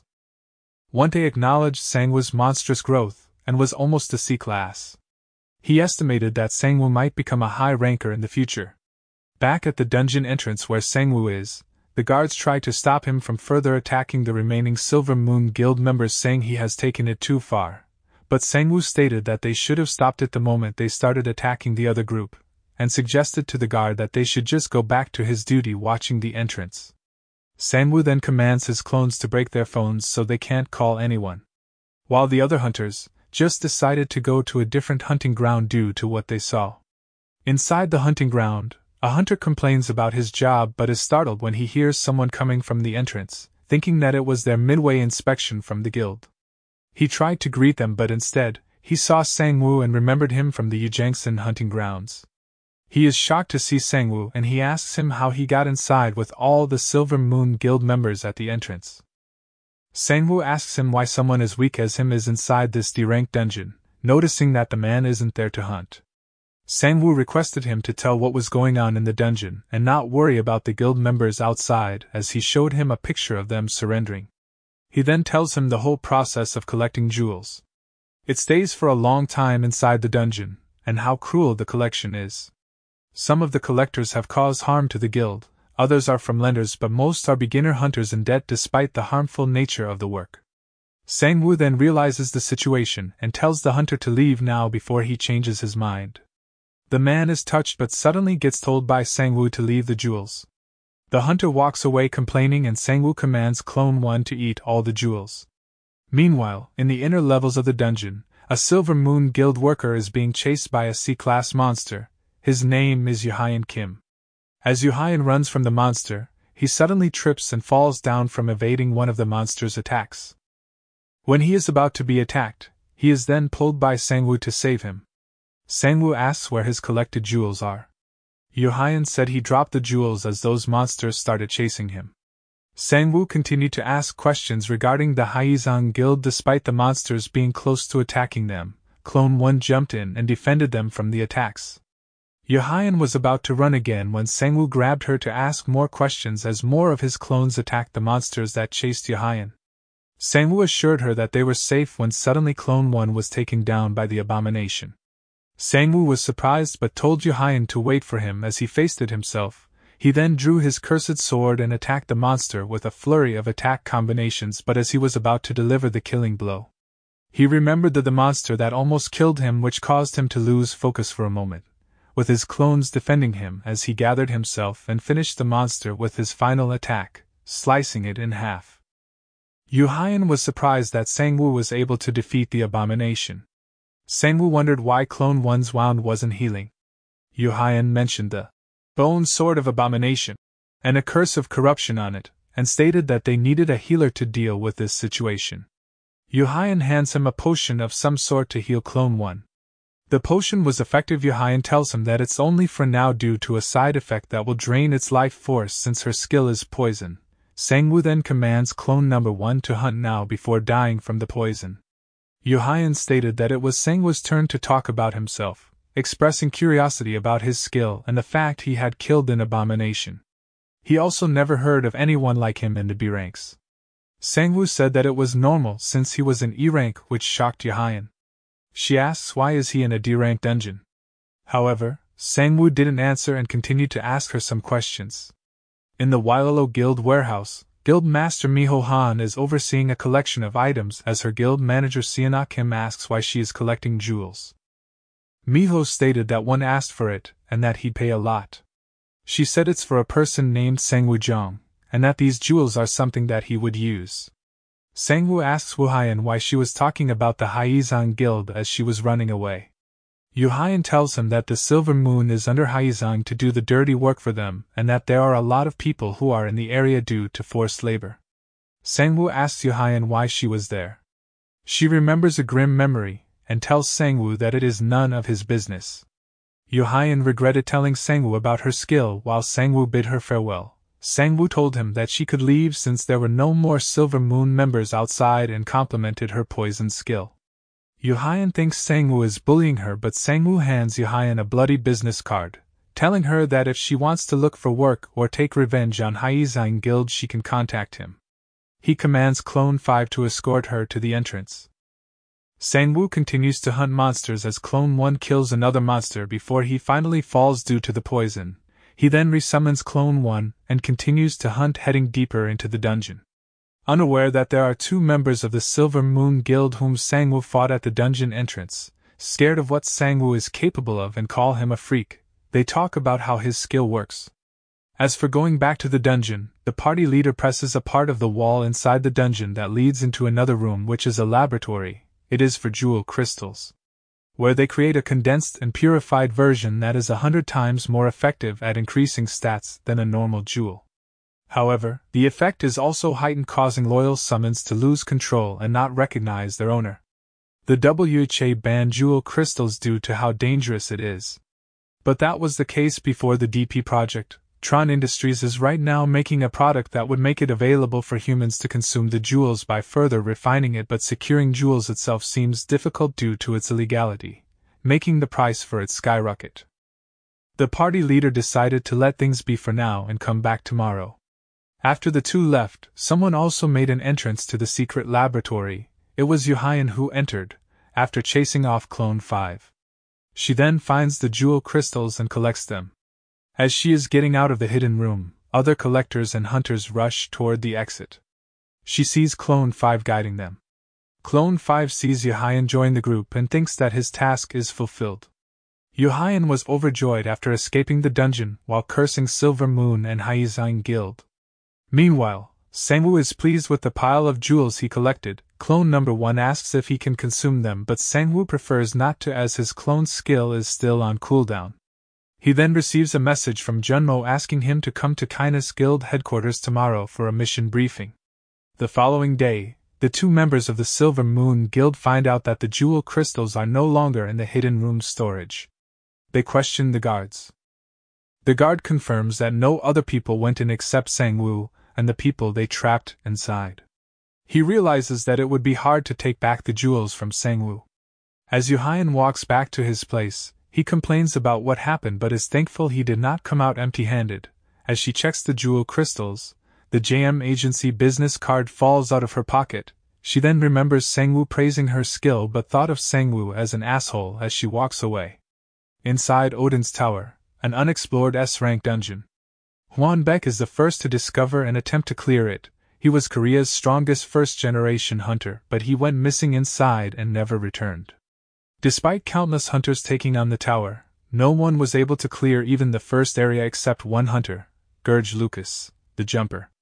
Currently, Kindness Guild's Raid Team 1 is trapped inside the dungeon, and one of them is Park Wanti's sister, the team captain.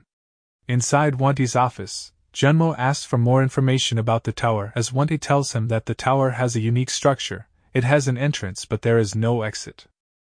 The only thing that can get through is mana, making telepathy the sole form of communication, also making the options for escape limited as well, finishing the dungeon or by teleportation.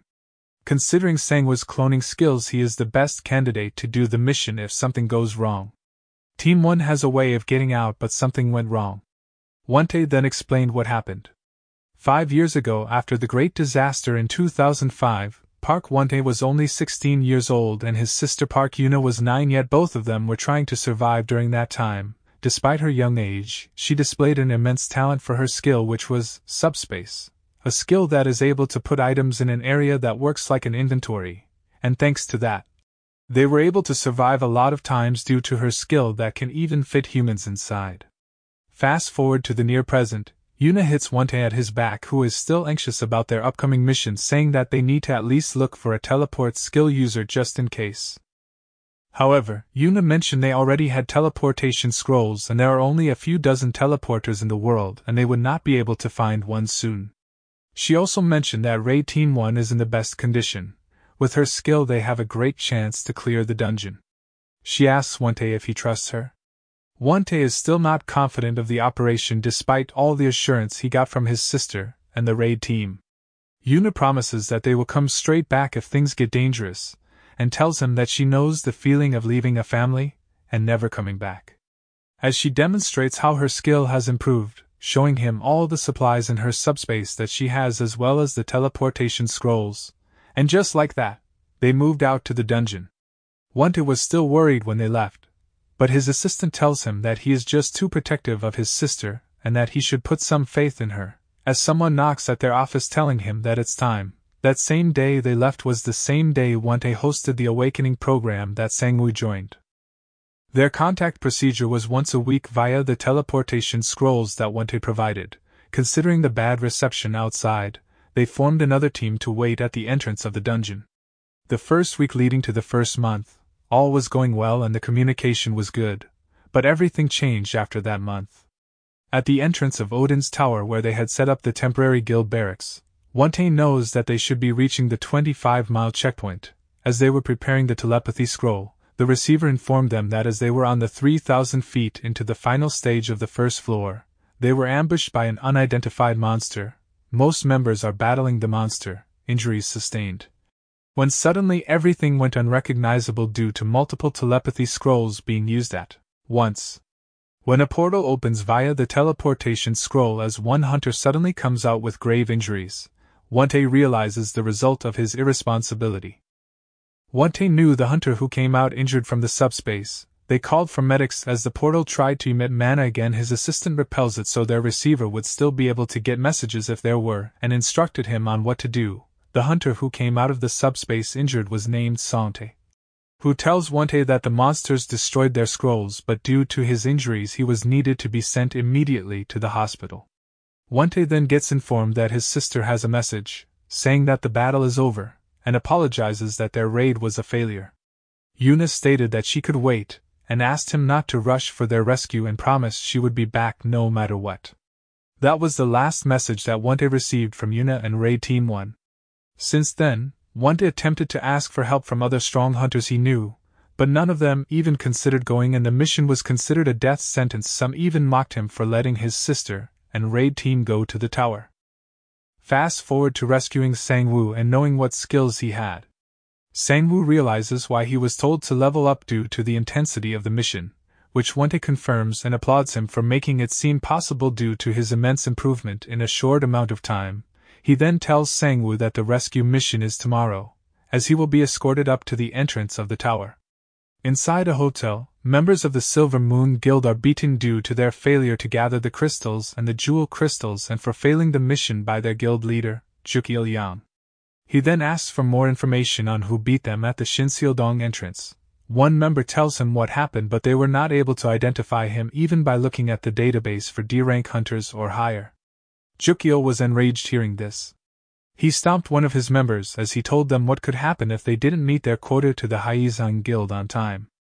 He then commands his members to find the person who did it and bring them to him. As he realizes that the result could still be the same, he decides to appoint his vice director Chan Seong-kang to execute the mission himself. The next day at the JM agency, Sangwoo tells Junmo that he feels strange about how Wontae seems to be leaving something important about the reason why his sister went to raid the tower. Junmo says that he doesn't know a lot in the hunter world but is familiar with the tower. In an interview regarding George Lucas clearing the tower, he was asked by the reporters about what was inside the tower. He said with a serious look on his face that it was empty and there were only monsters, no treasure or items, and that never again should anyone enter the tower recklessly, as it results in death. Sangwoo was still curious why Wontae sent his best team to clear the dungeon but decided to just focus on rescuing them. As they head into their office, they see Wu Yuhaian sleeping at their office door. Sangwoo tells him what happened when they met, and tells her to come to them if she did not have anywhere else to work. Wu Yuhaian wakes up seeing Junmo so close to her when suddenly her stomach growls. The three of them went to the nearby restaurant. Yuhaian ate hastily as Sangwoo asked if she came to work for the agency. She confirmed. Junmo asks what her skill is and she tells him that she can appraise items and make potions, which Sangwoo chimes in stating that it's potions that will kill you. Yuhaian was angered and explained she also knows how to make potions that don't kill. Sangwoo tells Junmo that he likes her skills and wants to use them. Junmo asked if Sangwoo was planning to use it on his clones. Sangwoo confirms. Sangwoo then tells Junmo to prepare equipment for making potions. Sangwoo prepared to leave and told Yuhaian he would be heading to the dungeon not to hunt but something different. She then threw a couple of potions to Sangwoo. One potion was for mana and one was for strength. The only downside was the strength potion would make his muscles melt, and that the mana potion would make his body explode. Sangwoo heads out with the rest of his clones. At the Yolo Guild's warehouse, one member was ordered to deliver the jewels to the Keenest Guild. As she enters, she sees one of the guards on the ground lifeless and sees more of them who are in the same state. She is shocked and sees the destroyed wall of the warehouse. She prepared for battle and activated her skill radar. She detects three of them inside, but as she is about to dash in, she is strangled by someone who seems invisible and knocks her unconscious. It is the vice director of the Silver Moon Guild, Chan Seong-kang, who then enters the warehouse to secure the jewels. They set the warehouse on fire to cover their tracks and decided it was time to find the person who stole their jewel crystal. Sangwoo arrives in Iceland in a jet, his first time overseas.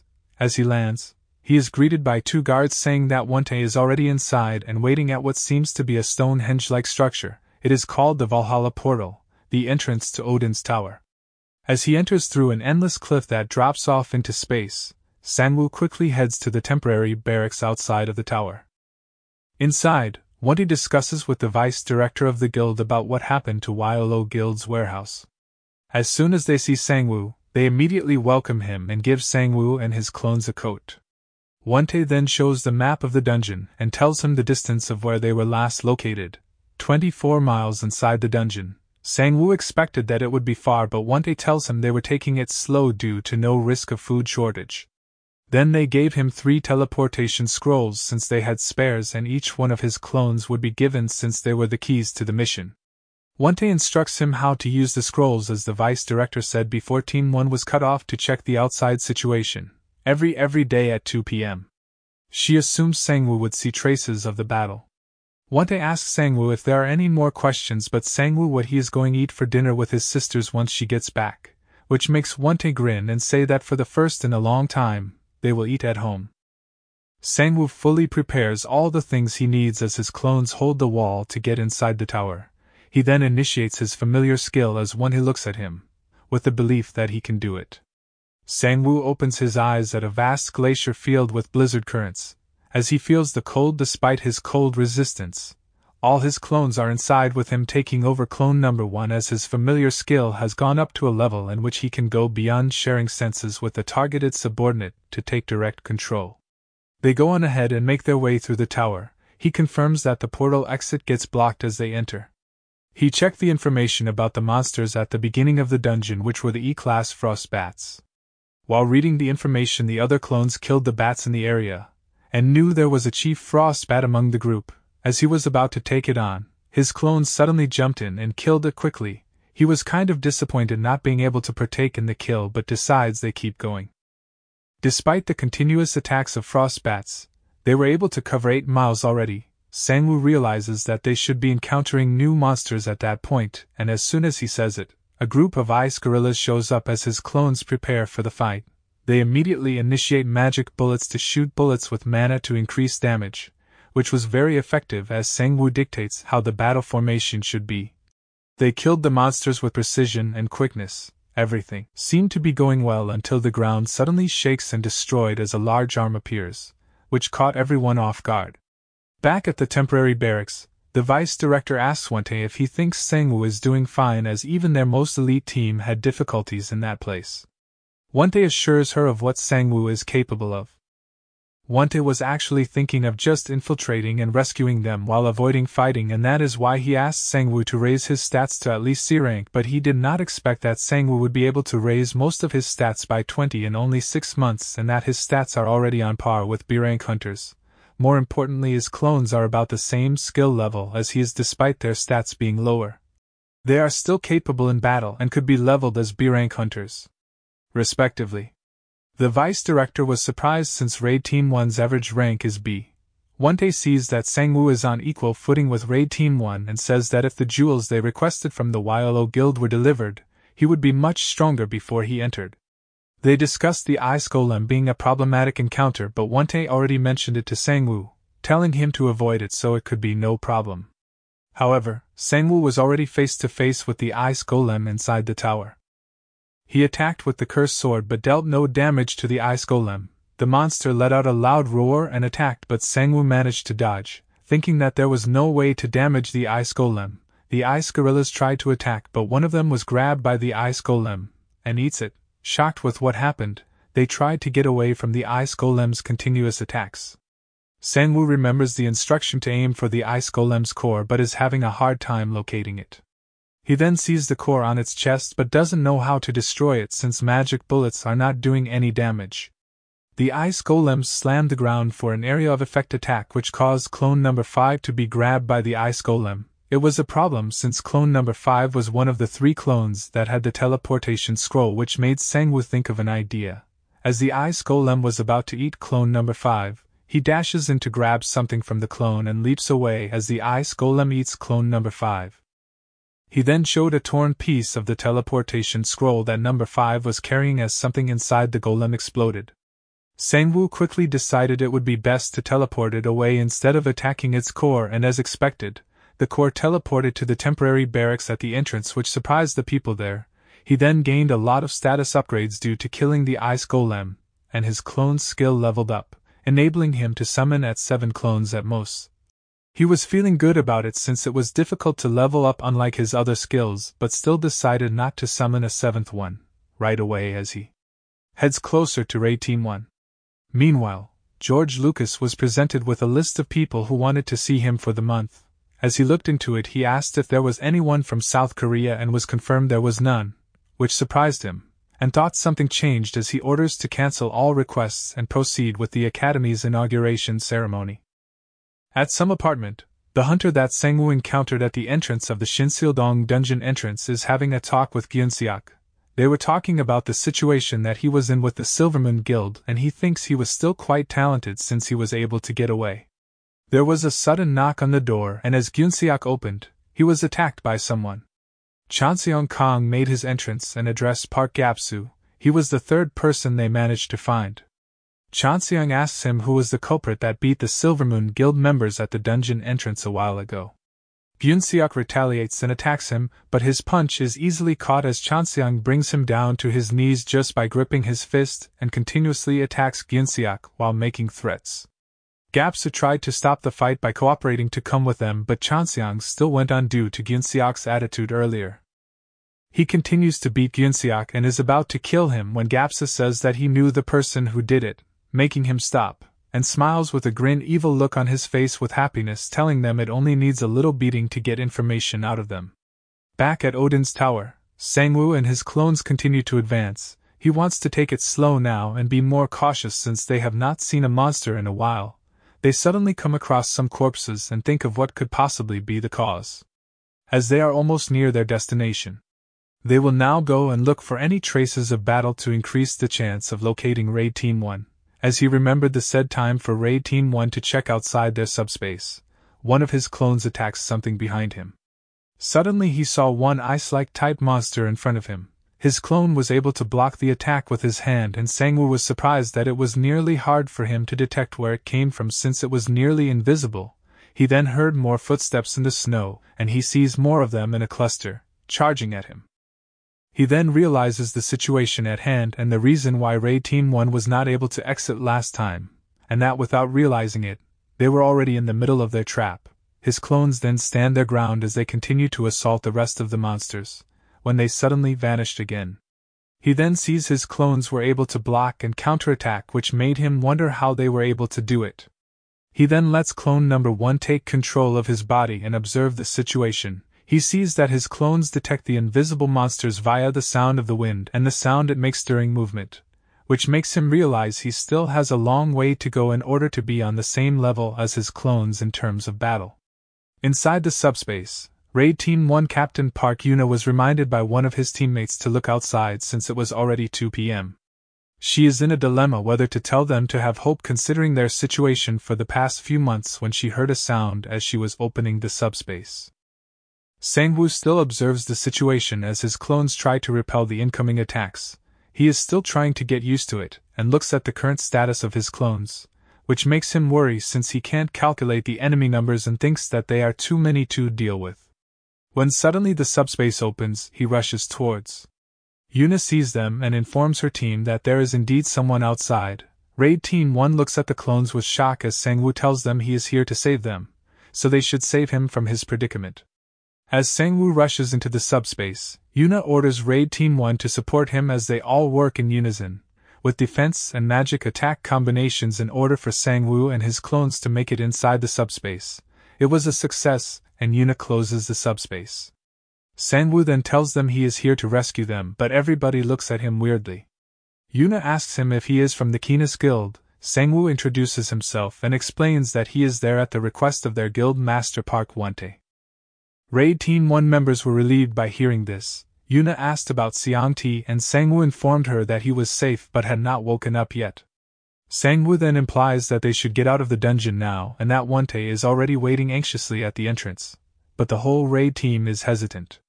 Sangwoo felt that something didn't feel right as he looked at the members, and noticed they were missing some members since they were a total of 10 when they entered, but there were only 8 members currently in the subspace. Yuna then asks a favor to help them one more time. It is to retrieve the dead body of their member, as they can't leave someone behind. Sangwoo asks for more information about what happened, and Yuna tells him of the story. They were suddenly ambushed, and their healer was the one who was targeted. Sangwoo thinks about how he was also targeted first, and thinks that the invisible monsters outside target the most vulnerable ones when attempting an ambush. Yuna stated that she opened her subspace immediately, and ordered the raid team to fall back. She assessed the situation they were in, and considered the team's safety first rather than facing the monster head-on. They then used the teleport scroll right away to report, but everything was so chaotic that they did not notice that one invisible monster was able to slip in. Seongti then goes and saves Yuna from the attack and is stabbed by the monster.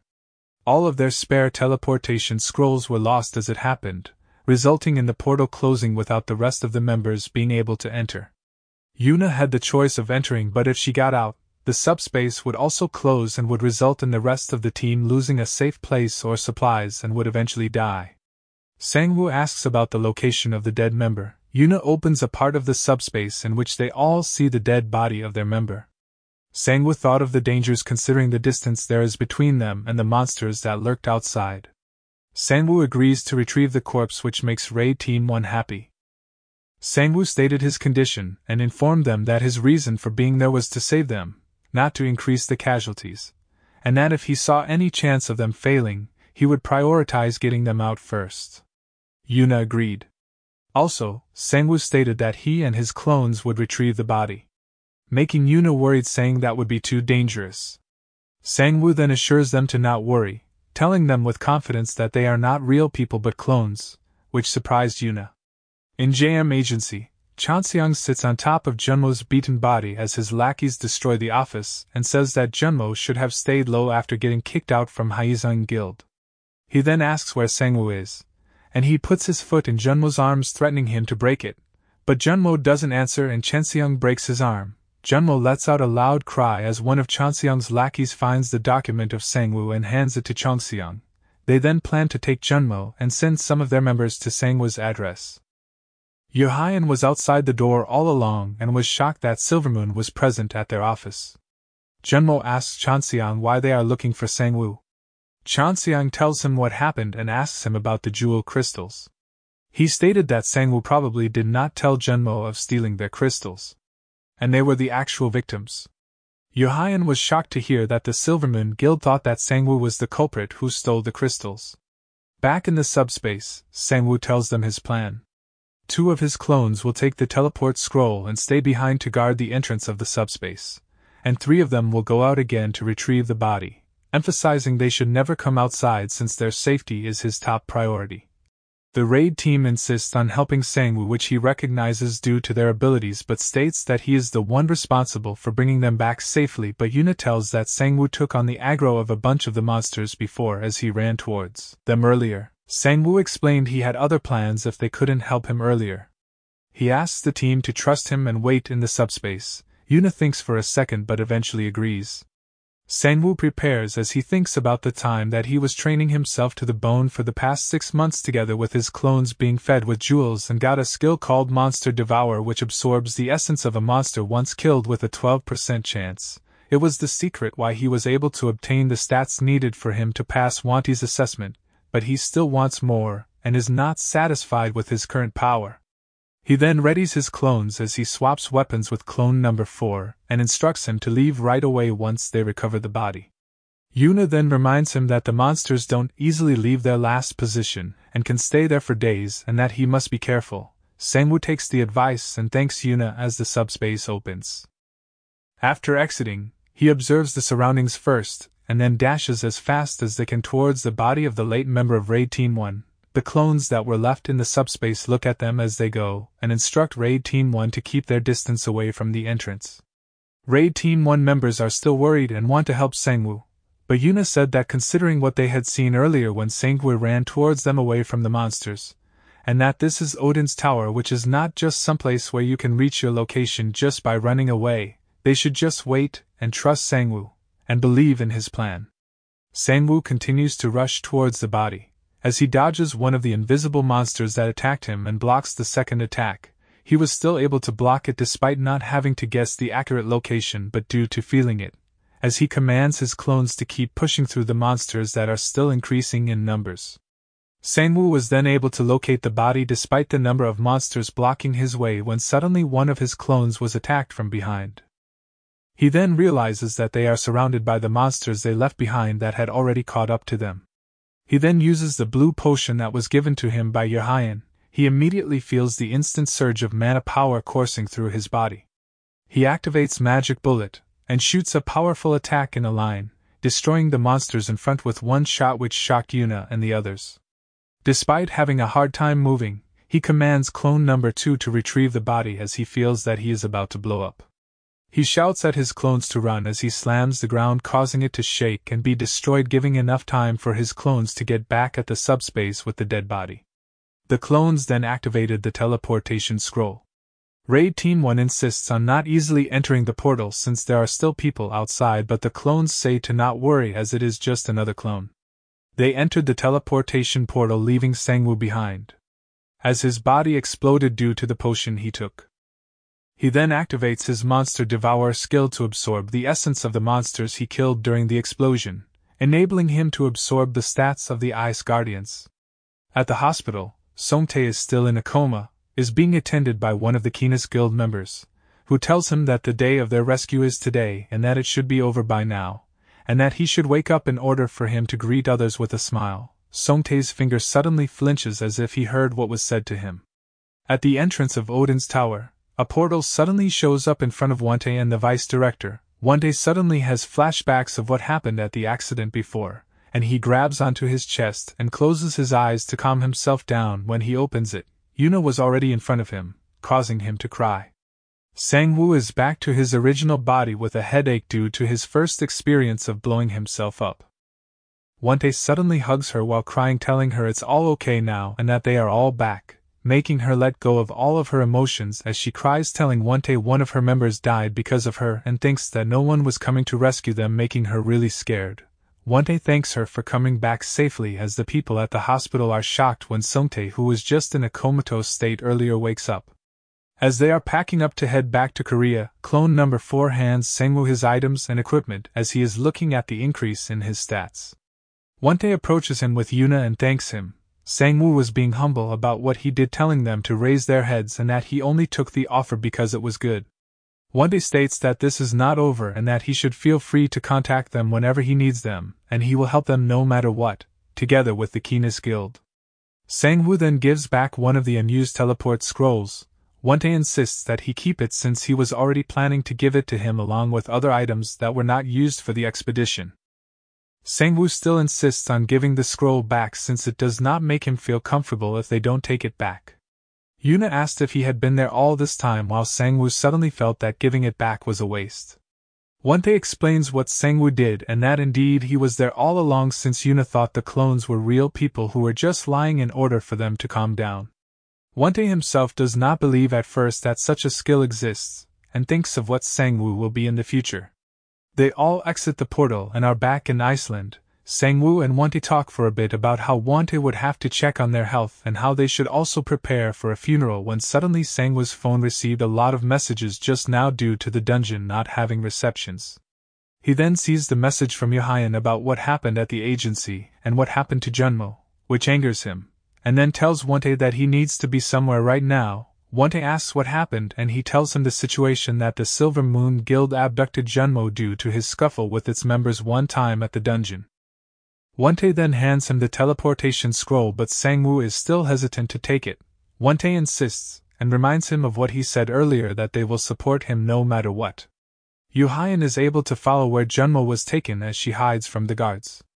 But she is grabbed by one of those guards. The guard questions who she is and why she was there when a portal appears with Sangwoo coming out about to attack. As Sangwoo appears at the back of the guard, his clones at the same surround the other guard on watch as he strangles the other one by the neck, asking him where is Junmo. Yohyan stops him and tells him she knows where they are hiding him. Sangwoo calms himself down and ties the guards they apprehended. Yohyan then tells Sangwoo that Junmo is inside the storage warehouse close by and that some guards are on patrol around the place. Sangwoo then tells Yohyan to wait as he assembles all his clones to infiltrate the warehouse. Inside the warehouse, Junmo is tied in a chair as Chanseong Kong mocks Junmo, telling him why it has to be their guild. He then asked one of his lackeys when was young Sangwoo coming. He was informed that since he was still abroad, he should be coming in a couple of hours and that it would take a while. When they suddenly heard a noise outside, all of them were on alert as the storage door was forced open and Sangwoo showed up asking if they were from Silverman. Chanseong thought he would take another couple of hours. He asks Sangwoo if he is alone since he heard from the report that there are other guys in masks. Junmo shouts that Sangwoo should not be there, but Sangwoo says just hold on a little longer, as he will do the same thing they did to him. One Silvermoon attacks, but Sangwoo easily fends off the first attack and continues to demolish the other Silvermoon Guild members one by one in a quick manner, also breaking their arms. Chanseong expected this to happen and told Sangwoo that if he told him where the jewel crystal was they would let them go. Sangwoo didn't know what he was talking about, and stated that they already crossed the line so this would not end peacefully. Chanseong then brought out the document containing Sangwoo's information when they ransacked their office, telling him that his stats are overall amazing and that he should be around C to B rank with only his stats, making him able to beat almost all of the hunters in this field.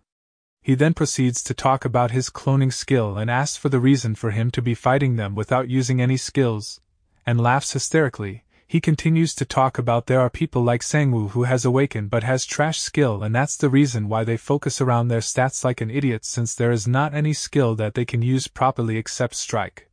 And thinks that the masked guys who follow him also have lame skills since he noticed that they gather in a group.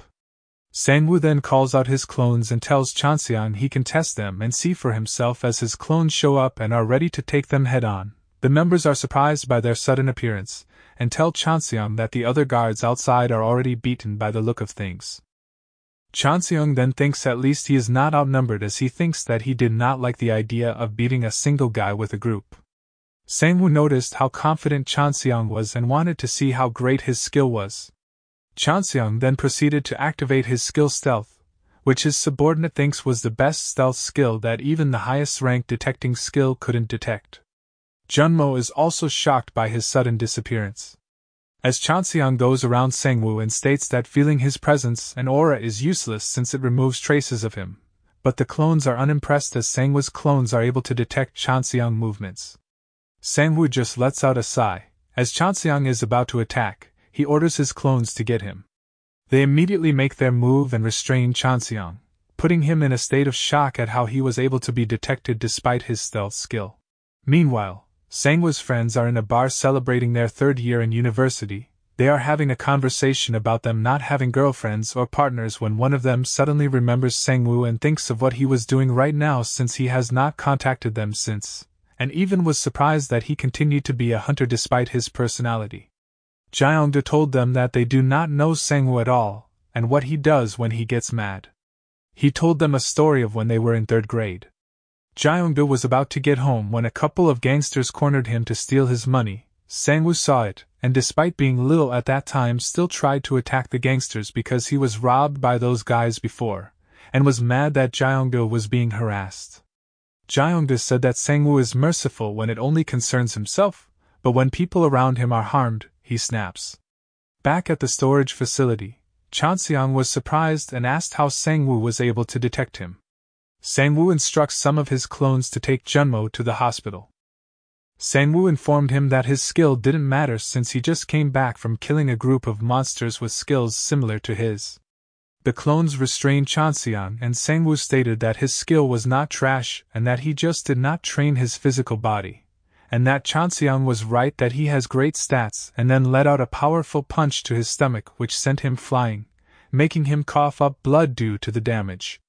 One of his clones informed him that one of Silver Moon members got away and the rest had been taken care of. He then commands them to focus on getting Junmo to the hospital to tend to his wounds, as Chanseong was still able to move despite the attack from Sangwoo. Chanseong couldn't believe what was going on since according to the reports Sangwoo's strength status is only at 19 and his clones are also formidable. He also knew it was impossible to get out if he got caught by two of those. He notices the red potion in Sangwoo's pocket. He then tries to distract him with a little bit of conversation, then he casts stealth again for the second time, telling Sangwoo that he has not seen everything he got. Sangwoo is undeterred as the clones get ready. Chanseong was thinking of how he was able to be detected despite his skill and assumed that he was able to be detected due to sounds and ripples of his movement, so he decided to up his speed to block the sounds, making Sangwoo unable to see him easily. Sangwoo acknowledges the situation and what he can do as Chanseong dashes into him, but it is useless, as Sangwoo is still able to hit him, causing him to fly off again. However, Chanseong laughs it off and mocks Sangwoo as he shows him he had stolen the red potion that was in his pocket, believing that it was the source of his strength and the reason he became strong in a short amount of time. Sangwoo advised him to not drink it, but Chanseong did not listen and chugged the whole potion, making his strength stat almost double than it was before, even causing the ground to tremble due to the increase in Chanseong's strength. Chanseong makes threats to Sangwoo and tells him to give the name of the potion maker, and he will let him go after taking a limb. Sangwoo assessed the situation, considering 2 of his clones were tending to Genmo, so he had to deal with him with only 2 of his clones. Chanseong attacks and 2 of his clones try to stop him, but they are unable to stop Chanseong, and continue his attack on Sangwoo, who was able to block it but was pushed back by the attack. Chanseong tells him that he did not only see his stats but also his personal information, as some of his lackeys have come to where Sangwoo's parents are currently living. Meanwhile, Chanseong's people were able to defeat the hunter guarding the place. Sangwoo's parents were at their apartment when there was a sudden knock on the door. Chanseong threatens Sangwoo as he attacks, that just a call from him, all his family would be buried alive. As Sangwoo struggles to defend, his clones then attack Chanseong from behind, which distracts him. Sangwoo uses the cursed sword with his blood and launches a powerful attack on Chanseong, but it only manages to destroy his weapons. Enraged, Chanseong attacks, sending Sangwoo flying outside the storage facility. Chanseong proceeds to attack one of his clones as another one tries to come from behind but is no use as well. Sangwoo thought about the overwhelming effect of the potion as he saw Wu Haiyan together with one of his clones and one apprehended Silvermoon Guild member, asking him if he going to lose after acting cool earlier. Sangwoo shrugs it off as Chanseong is in front of him and is about to call the lackeys that he sent to Sangwoo's parents when his arms suddenly fall limp and lose power, as he also falls to the ground, unaware that the potion he drank earlier had a side effect. The one he drank can double his strength, but the after effect is that it will melt his muscle. Chanseong then tried to talk over the phone to his lackeys to hostage Sangwoo's family while telling Sangwoo to not harm him, or his family would die. He also asked for an antidote, but there was none as the phone was answered, but it was one of the high-ranked members of the Keenest Guild who answered the call. When Sangwoo's father opened the door due to someone who knocked earlier, they were greeted by the same man who answered the call Chanseong made. The man greeted Sangwoo's parents, apologized for coming in at a late hour, and informed them that Sangwoo had completed his mission successfully, and is now heading back to Korea. While also holding one of Chanseong's lackeys by the head, hiding him from the sight of Sangwoo's parents, he cut their conversation short so Sangwoo's father could close the door. The man then confronted all the Silvermoon Guild members present. The man answered the call made by Chanseong, after destroying all the members of the Silvermoon Guild. The man through the phone made another call, and reported that it was already taken care of, assuming Sangwoo was now also aware that his family was now safe from harm. Shocked by what happened, Chanseong continues to struggle from the effect of the potion. Sangwoo looks at him with rage, telling him that if he wants to live, he should focus on his energy to breathe. He then grabs one of Chanseong's arms and tells him not to lay a finger on the people around him, and then breaks it like a twig, causing Chanseong to cry in pain. Sangwoo immediately heads into the hospital where Genmo is currently staying with 2 of his clones. He jumps to the 5th floor since it is not possible for visitors to enter due to this late hour. He asks for Genmo's condition, and Genmo informs that he is fine as he was treated by healers.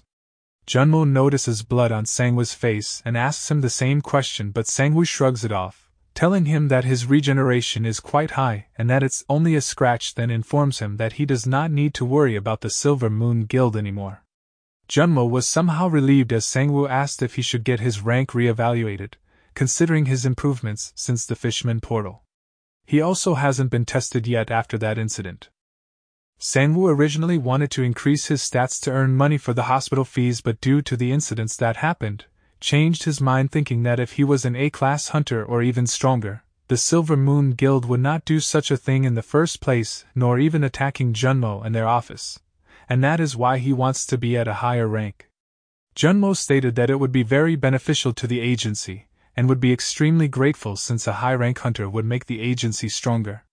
However, Junmo also warned him he would also attract a lot of attention and similar situations like this could happen. Sangwoo made a decision and headed to the hunter agency to re-evaluate his rank. His information was confirmed by one of the clerks, and normally, rank evaluations would be in the form of groups since the usual understanding is the monsters are usually stronger than the hunter, but since it is Sangwoo, things such as normal do not apply to him. He was then instructed on how the process works in order for him to be qualified for promotion. He asked if he could skip the tests for D, C, and B. The staff was surprised and told him that a hunter could only apply for a rank above him. Sangwoo asks for the prerequisites for getting a D rank and informs him that the D rank quest was to defeat a fishman. The clerk doubted that Sangwoo could take on the quest and assumed he would be back to cancel the application. Sangwoo then makes a phone call and continues to stand by the hunter agency's lounge. 2 hours later, the clerk is annoyed at him since he has not moved at all after accepting the application. Sangwoo then stands up, goes back to the clerk, and tells him that he has finished the test. The clerk was about to ask if wanted to cancel the application, but Sangwoo informed him that it was finished and he got the evidence, as one of his clones killed the fishman. The clerk could not believe him since he did not even see him leave the premises, but Sangwoo insisted on checking the system and that the hunting grounds had sent a confirmation message as well. Upon checking, the clerk was surprised that it was indeed completed. He could not believe it, and even called the hunting grounds himself to confirm if it was true, and the hunting ground officers confirmed that there was a recording of Sangwoo coming to the hunting ground. With a lot of questions in his head, the clerk immediately increases his rank from E to D. The staff assumed that Sangwoo was cheating and planned to report what happened. Sangwoo then tells the clerk that he wants to register for C rank, which surprised him even more. Meanwhile, Woo Hyun retrieves the jewel crystal she stole from the Silverman Guild. She thinks back to when she admitted to Sangwoo that it was she who stole the crystals, putting Junmo and Sangwoo's family in danger. Thinking that she would be in trouble and recalling what Sangwoo did to all the people who hurt them. However, Sangwoo stated it was not her fault, and the reason was they thought that it was him who did it, so they tried hurting his family and Junmo, and that the misunderstanding of the missing crystals was between her and Silverman. Sangwoo doesn't judge her for the theft of the Silvermoon and Hyezine Guild and doesn't believe she owes an apology. Woo Hyun then held the jewel crystals as she ran to settle things off on her own. Back at the hunter agency, a couple of hunters are surprised as Sangwoo passes on both C and B rank hunter test qualifications, making him a B rank hunter, with the clerk still not believing what he had witnessed. The other clerk informed the man that Sangwoo requested an overlapping entrance permit to the hunting grounds using his cloning skills. The news had spread, and even the hunter agency doctor was eager to share Sangwoo's exceptional skill, as he had never seen a skill like that before. Everyone was surprised by the rapid progress, as Sangwoo had advanced from an E-rank hunter to a B-rank within just a day. This achievement was expected to create a significant buzz on the hunter web. After a week, a lot of things changed as Sangwoo's feat was posted on the hunter web along with the news of the Raid 1 team of Kina's Guild's successful return. In a following web post, was about Sangwoo's cloning skill being the only one in the whole world, and other news such as the Silver Moon Guild being disbanded. Sangwoo then received the mission reward from Kina's Guild, and could not believe what he saw on his phone. He received 5 billion won for the success of the mission, and then immediately called Wontae about it. Wontae confirmed this and stated Sangwoo's achievement had indeed been a remarkable one. He mentioned that Junmo hadn't informed Sangwoo about the contract when he accepted the mission, but Wontae had believed in Sangwoo's capabilities and encouraged him to take it, as he felt no one else would have been able to handle it. Wontae also extended an invitation for Sangwoo to visit their guild, mentioning that their Raid Team 1 would love to meet him. Sangwoo agreed to visit someday and felt overjoyed by what had occurred. This meant that he wouldn't have to worry about his sister's medical bills anymore. This financial relief would also open the possibility of maintaining her in the intensive care unit. Additionally, he contemplated the possibility of buying services from Bless, one of the world's S-class healers. At the Silver Moon Guild, Director Yang Jukiel is destroying evidence, as their plan was already in shatters and the Wailolo and Keenest Guild are on the hunt for them. He wants to get out as quickly as possible when Han Miho, the guild master of Wailolo Guild, comes in at his office. He tried to attack to surprise her, but it was no use since Miho was already aware and took him down first. Junmo visited Wontae at the Keenest Guild office building and discussed his injury. He also brought up the fact that he had protected Sangwoo's family during a recent incident and expressed his gratitude to Wontae. Wontae downplayed his actions and considered it as simply offering assistance. He confirmed to Junmo that the attackers were from the Silvermoon Guild, but Junmo suspected that there might be more to the story. He inquired about Chanseong Kong, the person responsible for the incident, and the vice guild master of Silvermoon. Junmo's revelation that Chanseong Kong was one of the hunters he worked with during his time with the Haizang Guild surprised Wontae. He began to wonder if there was some connection between the Haizang and Silvermoon Guilds. At that moment, Han Miho entered the room and revealed that it was the Silvermoon Guild that was manufacturing jewel crystals supplied to the Haizang Guild, and she had discovered that there were other guilds involved in supplying jewel crystals to Haizang. Han Miho confirmed that Wontae's suspicions about Chukyo's connection to the situation were correct. She greeted Junmo, and he reciprocated before asking if she had visited the Silvermoon Guild. Miho affirmed this and assured them that Chukyo was alive and would be delivered to them soon. Wontae inquired about DP, and Miho explained that it was a body-strengthening drug. She had a hunch that something wasn't right about the situation, as there was no way a B-class guild like Silvermoon could manufacture jewel crystals without some external support. This led her to believe that the Haizang Guild was deeply involved in the situation, making it even more dangerous than they had initially thought. The legalization of hunter activities and the establishment of a structured system occurred after the cataclysm ended. This system was developed in collaboration with various regulatory measures, including taxation on earnings from hunting and the legalization of activities like monster drops, among other things. These measures were intended to create stability in the hunter profession. However, not everyone was pleased with the idea of identity registration and hunting restrictions. Some hunters resisted the regulations and formed their own underground society. In this society, unlicensed hunters developed their own system and engaged in illicit dealings using illegal weapons and information to safeguard their earnings. Yohayan entered a bar to sell the jewel crystals, but the bartender apologized, and a couple of men seized her. The bartender explained that he had been threatened, and a couple of unlicensed hunters who tried to intervene were quickly subdued by the masked men. Just as it seemed dire for Yohayan, Sangwoo made a surprise appearance, attacking one of the men who had threatened her. This intervention was a part of Sangwoo's plan. Previously, when Yohayan had admitted to Sangwoo about the stolen jewel crystals, he had mentioned that she was part of JM Agency and would assist her. Sangwoo had instructed her to sell the stolen jewel crystals, knowing that it would lead the culprits right into his trap. In an undisclosed location, the director of the Haizang Guild, Shin Haizang, was undergoing a body check. He humorously questioned why he would bring a weapon, considering he was an A-class hunter, and jokingly suggested he could just drop a boulder on the place. Despite his playful remarks, he was instructed to proceed.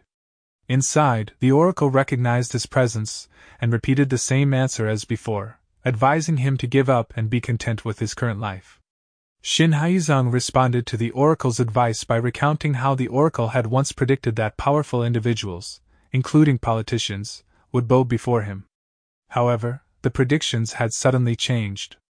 Haizang demanded to know why, and the oracle explained that his destiny had undergone a drastic shift, primarily due to someone's influence. When he pressed for the person's identity, the oracle couldn't specify, as it wasn't just one person but many.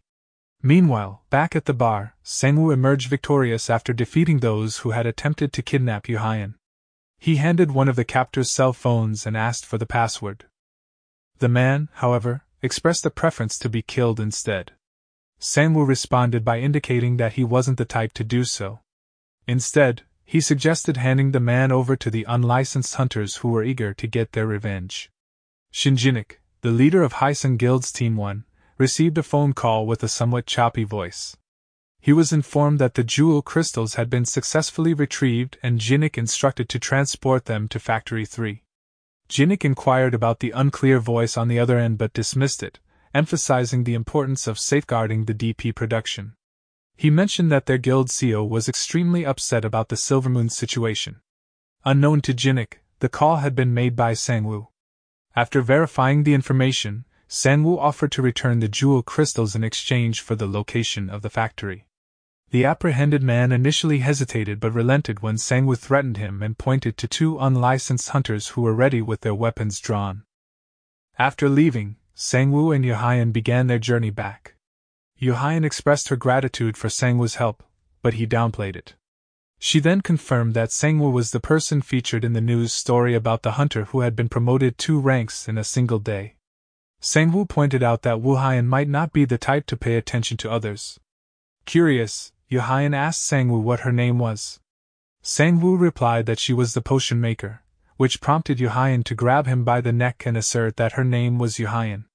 Sangwoo defended himself by saying they had never formally introduced themselves. Yohyan then inquired about the whereabouts of his clones. Sangwoo informed her that his clones were currently occupied at a barbecue restaurant, fulfilling a promise he had made to them. Sangwoo had promised his clones a meal before their mission at Odin's Tower, and now, at the barbecue restaurant, the clones were joyfully indulging themselves. Back at the Keenest Guild's office, Junmo confirmed that it was Shin Jinwook who had been on the other end of the recorded call sent by Sangwoo. This revelation shed light on the connection between the Haizan Guild and the Jewel Crystals. It became evident that there were other B-class guilds that continued to operate in retrieving jewel crystals for the Haizan Guild, much like the Silvermoon Guild. Junmo suggested using this information as evidence to take down the Haizan Guild, but wanted caution that it would be extremely difficult. The reason was that the Haizan Guild wasn't directly involved in manufacturing the crystals, and they enjoyed protection from the Korean Hunter Association. Even if they were to be imprisoned, they would likely be released in no time. Wante emphasized that when it came to this incident, they should proceed slowly but surely. He also expressed concern for Junmo's safety, offering to assign bodyguards to him immediately. Junmo accepted the offer but mentioned that he would inform Sangwoo about the bodyguard situation. Wante assured him that Sangwoo didn't require a bodyguard, as there wasn't anyone capable of kidnapping him in the first place. Sangwoo received a text from Junmo, informing him about their discussion at the Keenest Guild office. Sangwoo then advised Yohyan not to leave the office for a while, and she suspected that matters related to the Silvermoon Guild were not yet resolved. Sangwoo then mentioned the new agency office they had acquired and mentioned that she would be surprised. Upon arriving at the new agency office, they were warmly greeted by Junmo. The office was spacious, occupying the entire floor, as Junmo had been planning to move for some time. They humorously discussed how they were on their way to becoming a top-ranked national agency, particularly due to Sangwoo's rising popularity. Yohyan was then led to another room where she discovered a fully equipped laboratory with the latest potion-making technology and equipment. Junmo had arranged this space for her and assured her that if she needed anything else, she could simply inform him. There was also a separate room for her to live in. Yohyan was touched and thanked him. Junmo received an unexpected phone call that surprised him. He quickly instructed Sangwoo to go to the hospital. Meanwhile, at the storage facility where Sangwoo and Chanseong had previously battled, Shin Haizan called for someone to come forward, and a shadow responded to his command, transforming into a masked man. Haizan inquired about the whereabouts of Yang Jukil. The masked man informed him that he was locked up in the underground of Yolo Guild and that all the documents related to DP had been taken, along with the jewel crystals. He also reported that one of the factories had been located. Shin Haizan clenched his teeth and handed 2 potions to the masked man, instructing him on who to use them on. He declared that if someone desired DP so fervently, he would provide it, even if it was not perfected yet. In the Yolo Guild basement, Yang Jukil was taken aback as the masked man emerged from the shadows. Confused and surprised, Jukil asked why the man was there. The masked individual responded that the CEO had sent him. Initially hopeful that he was going to be rescued, Jukil's hope turned to shock as the masked man used the potion provided by Haizan on him. Outside the Yolo Guild building, Park Wontae arrived with Han Miho to interrogate Jukil. As they were discussing, Miho suddenly detected a burning smell. She quickly looked towards the guild building's front and saw it on fire. Alarmed, she rushed inside and was met with a nightmarish sight. A devil-like creature stood in front of her, and some of her guild members lay injured on the ground. One of the wounded guild members informed Miho that a monster had suddenly appeared in the basement, and that the B-class hunters had been unable to stop it. Miho was perplexed about the situation, as she couldn't understand how an A-class monster had appeared without a nearby portal. In the hospital, the masked man appeared before Chanseong Kong, who was in a comatose state. He was intent on using the same method as he had with Jukil. However, before he could proceed, Siana intervened to stop him. Although he momentarily halted his actions, he then attempted to use the potion on the guild member. Just as he was about to carry out his intentions, Sangwoo intervened, delivering a powerful and decisive attack. The monster that Han Miho and Park Won-tae encountered outside of the Yolo Guild building was indeed Yang Jukil. Miho confirmed and said that he was not A-class but was on the upper end of B-class, and by the scar on the monster's face, she confirmed that it was him, considering that he appeared at the guild basement. Won-tae then thinks about the conversation they had regarding DP as he looks into the transformed Jukil and says that Haizang must be planning to take care of the Silvermoon, which also means Chanseong Kong is in danger. But Miho said that Siana was already there since she saw a suspicious person and contacted Genmo immediately. Han Miho launched a powerful magic attack that pierced the creature's chest. However, the monster displayed rapid regeneration and immediately counterattack.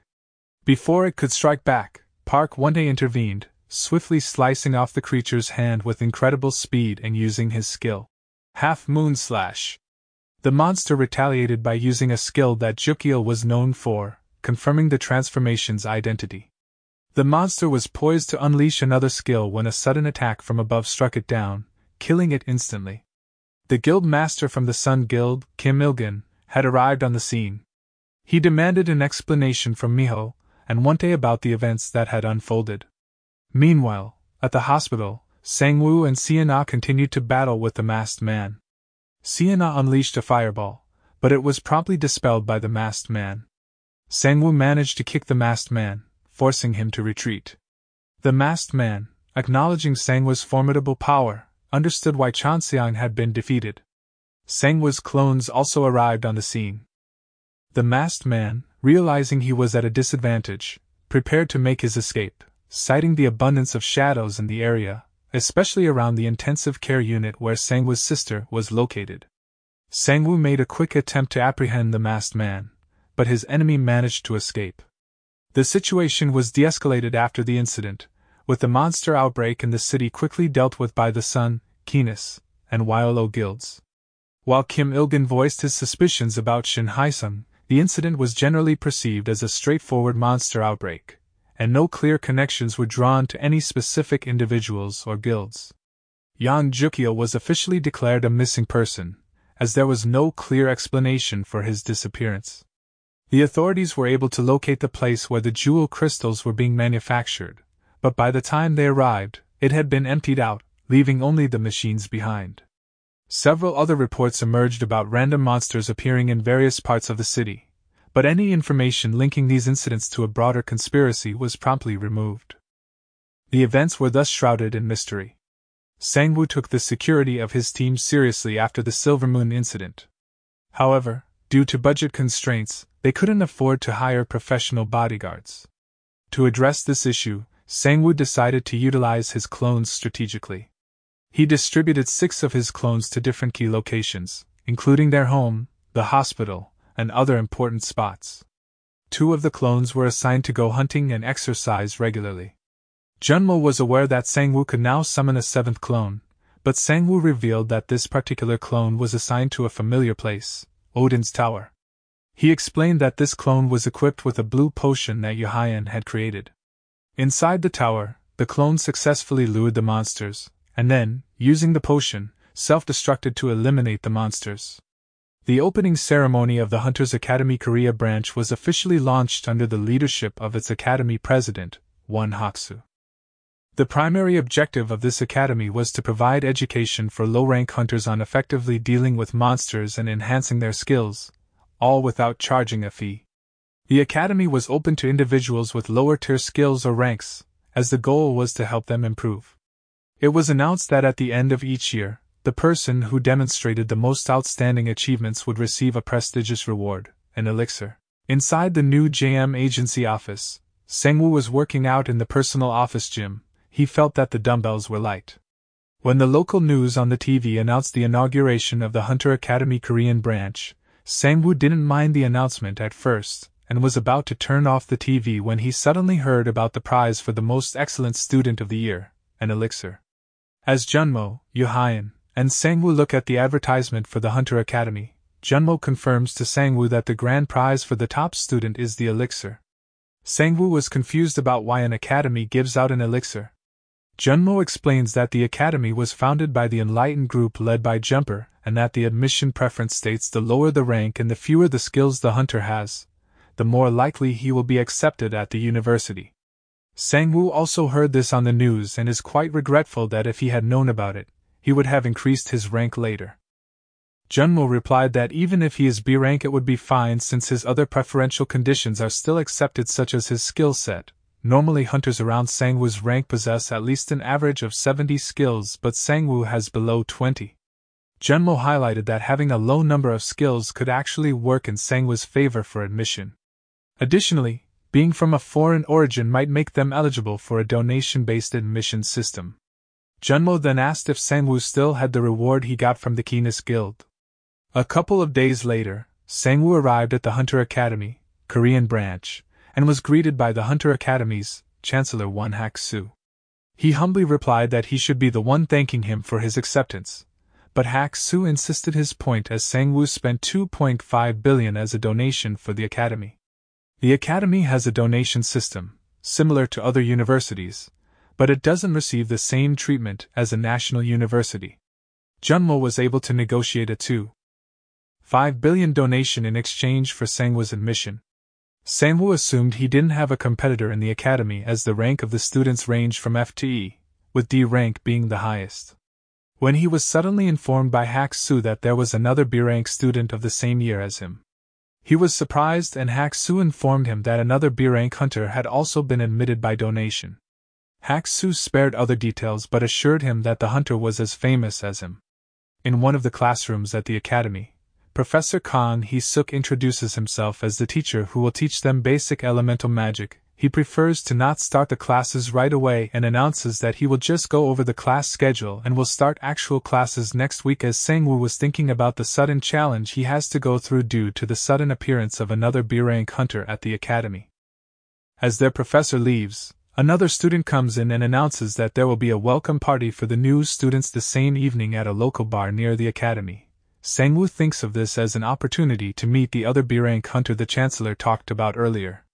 However, at the welcome party, it was all a bunch of women who kept asking him about his previous battles and some men who were jealous of Sangwoo.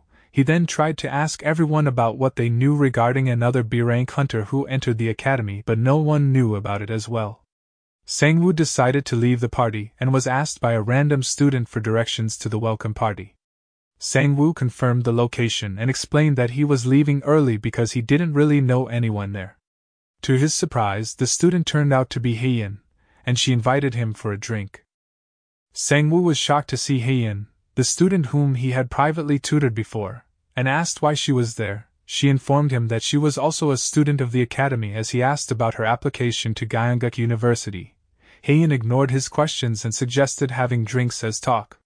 At the bar, Hyein and Sangwoo caught up to each other. Turns out she was accepted at Gyeongguk, but it was her dream to be a hunter. Her parents wanted her to go to college, but she was planning to be a hunter after taking leave of absence after she graduates. The Hunter Academy was created so Hyein convinced her parents to let her do what she wanted since she was accepted into the college they wanted. They argued a lot about it, but eventually, her parent gave in and let her go to the academy. She then asks Sangwoo what he has been doing for the last 6 months as she calls him teacher. They joke around a little more regarding their honorifics as they continue to talk and drink throughout the night. Hyein gets drunk as she tries to order another drink, but Sangwoo stops her. She then takes his phone to get his contact information, while telling Sangwoo he has no more excuses not to contact her anymore, as she falls asleep. Hyein woke up with Sangwoo carrying her on his back. She became flustered and pretended to be drunk and asked him why he hadn't contacted her in the last 6 months, even though he had many ways to do so. She admitted to wanting to punch him for what he did, but seeing him in person changed her mind.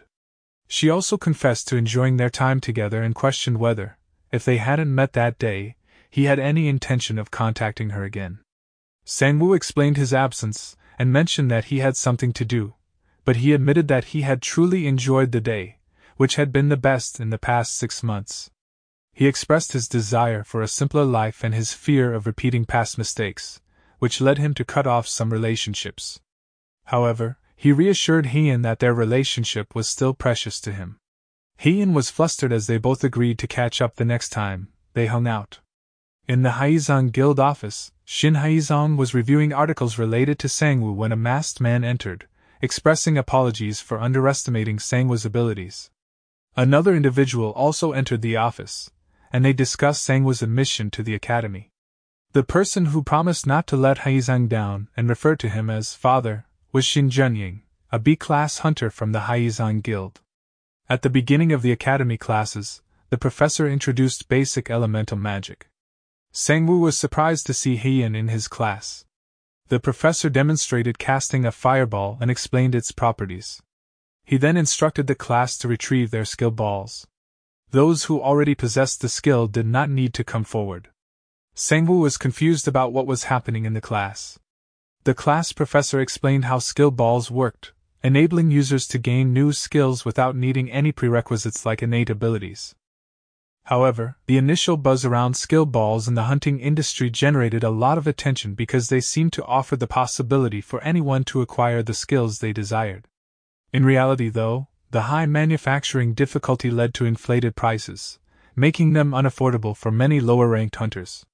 The skill balls had become a luxury that only rich and well-off hunters could afford, and their effectiveness in enhancing hunting efficiency further drove up their prices. This situation led to a smaller number of hunters being able to purchase them. People had hoped that skill balls would bridge the gap between high and low-ranked hunters, but instead, they exacerbated the inequality. In the academy, however, students no longer needed to worry about the cost, as the professor distributed boxes full of skill balls to the class.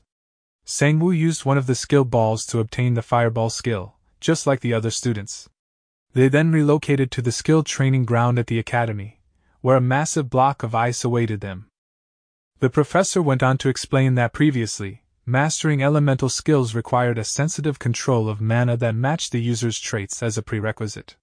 However, with the assistance of the system, it could now automatically handle mana control for the user. The professor demonstrated by using a fireball on the large block of ice, explaining that practice was now the primary way to upgrade skills like the fireball. Skill level would improve the more the user used the skill, determining its strength.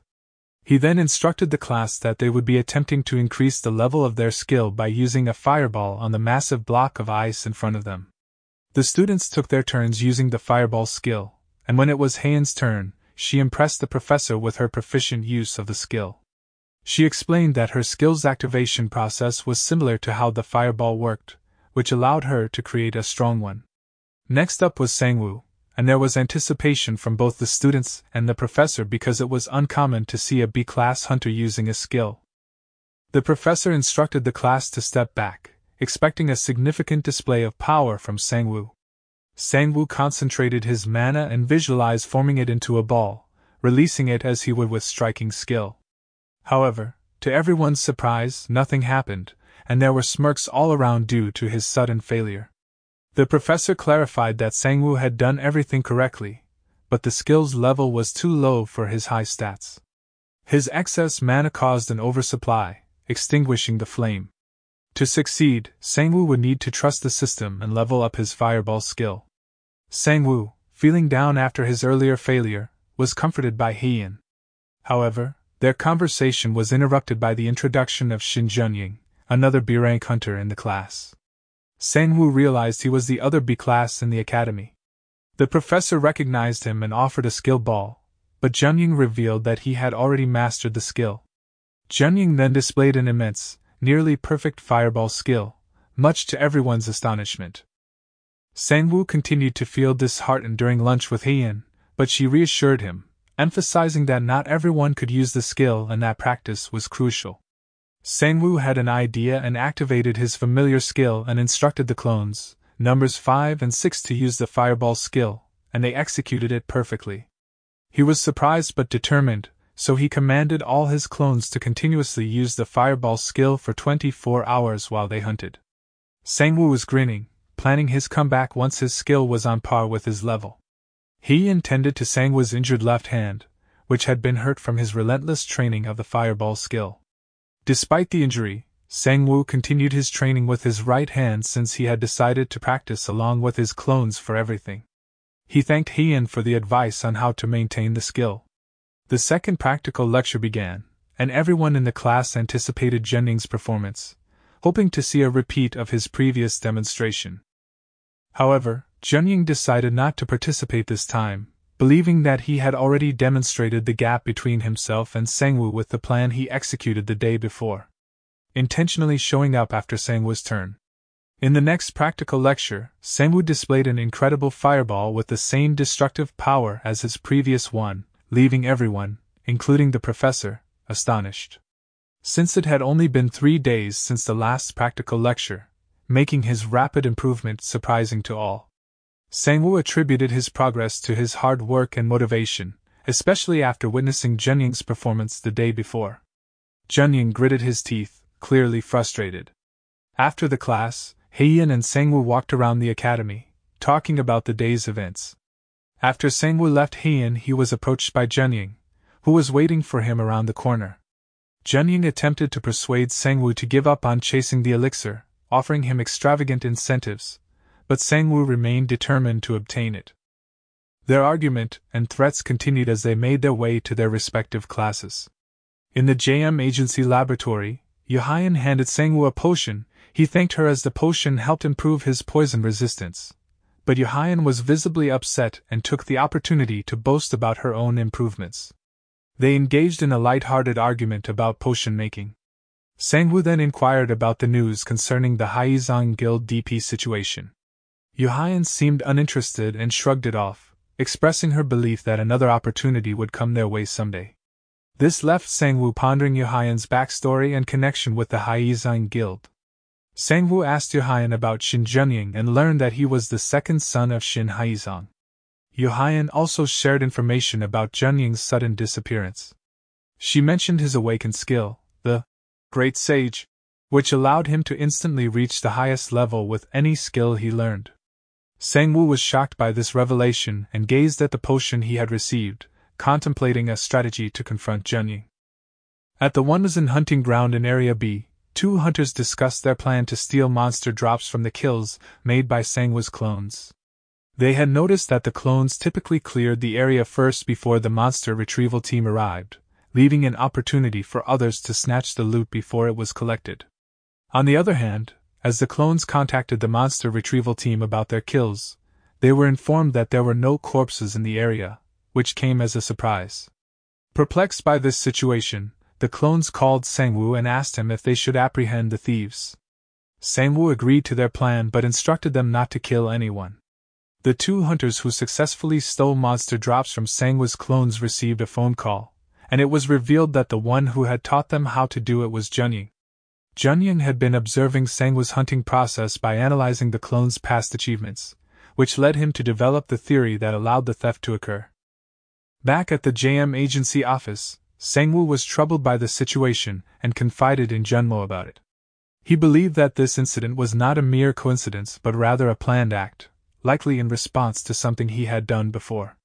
Sangwoo seemed to be overreacting, thinking that he was being punished for past actions, but Junmo suggested a solution to his storage, instructing him to ask a favor from a specific person.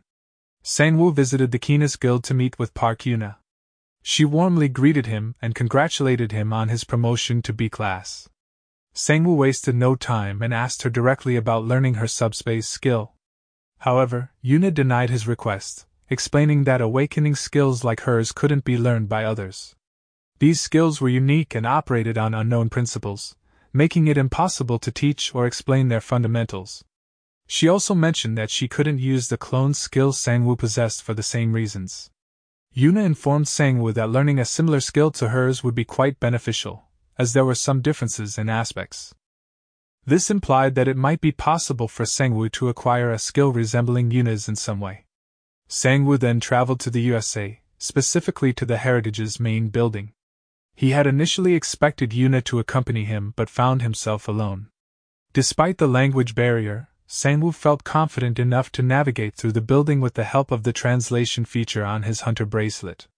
He then proceeded to the upper floors.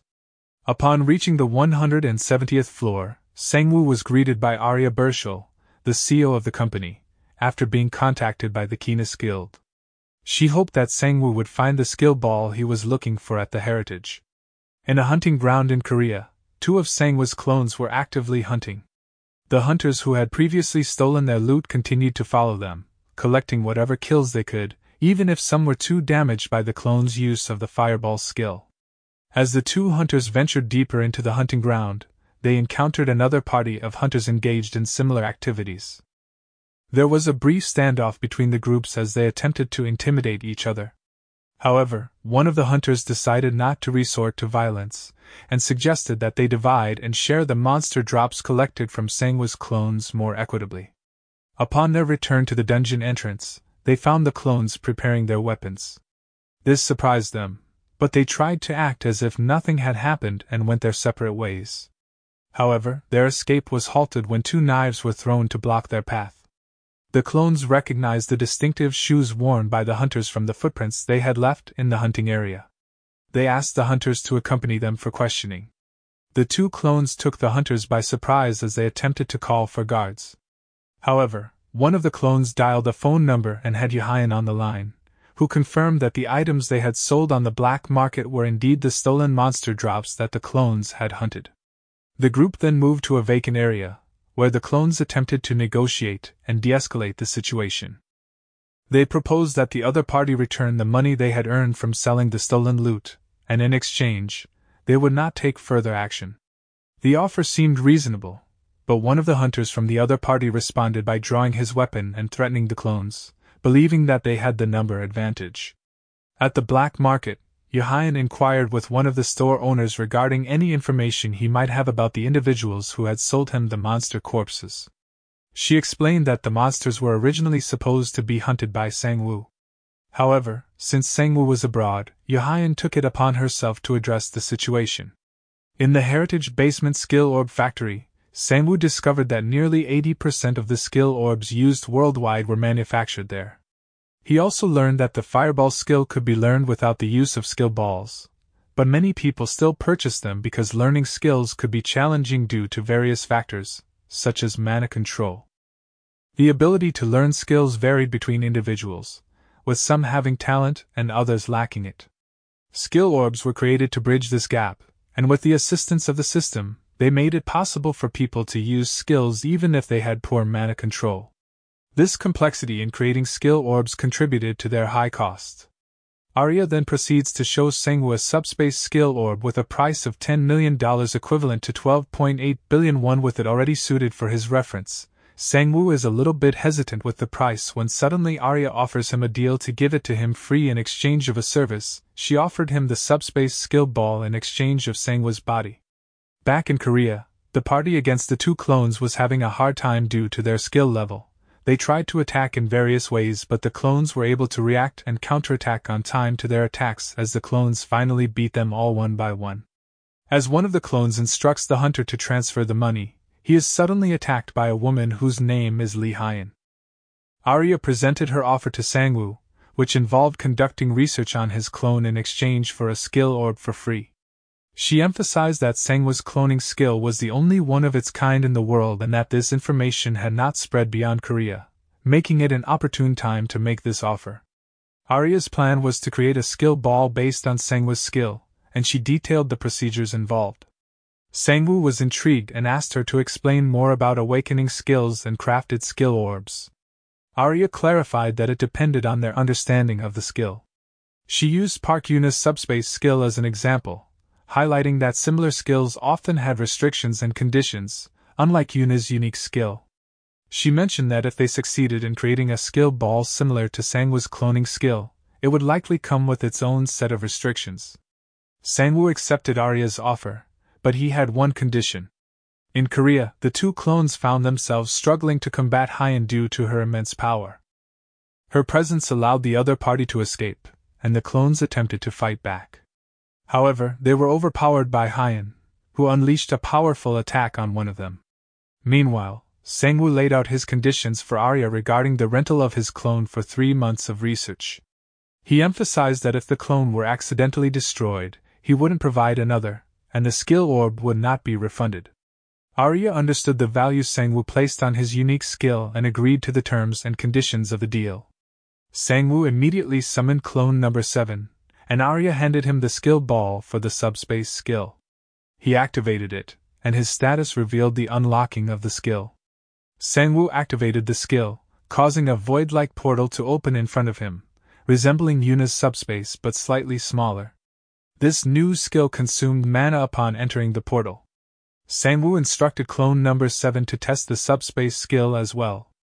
To Arya's surprise, clone number 7 successfully activated the skill. She learned that all of Sangwoo's skills could be replicated by his clones except for his unique cloning skill. This realization made Arya even more determined to win Sangwoo over, recognizing the incredible possibilities that his clones offered. Sangwoo then commanded number 7 to cross the subspace, but instead of emerging from the portal he had summoned, it reappeared from another entrance behind it. This discovery indicated that, regardless of which one of his clones used the subspace, they would all lead to the same place, essentially making it no different from a portal.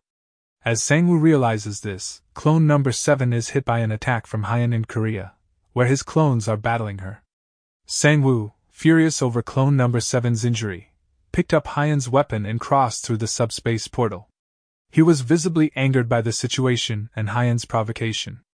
Upon reaching clone number 6, who was lying on the ground and unable to walk due to the damage it had sustained, Sangwoo used cloning cancellation and demanded an explanation of the situation.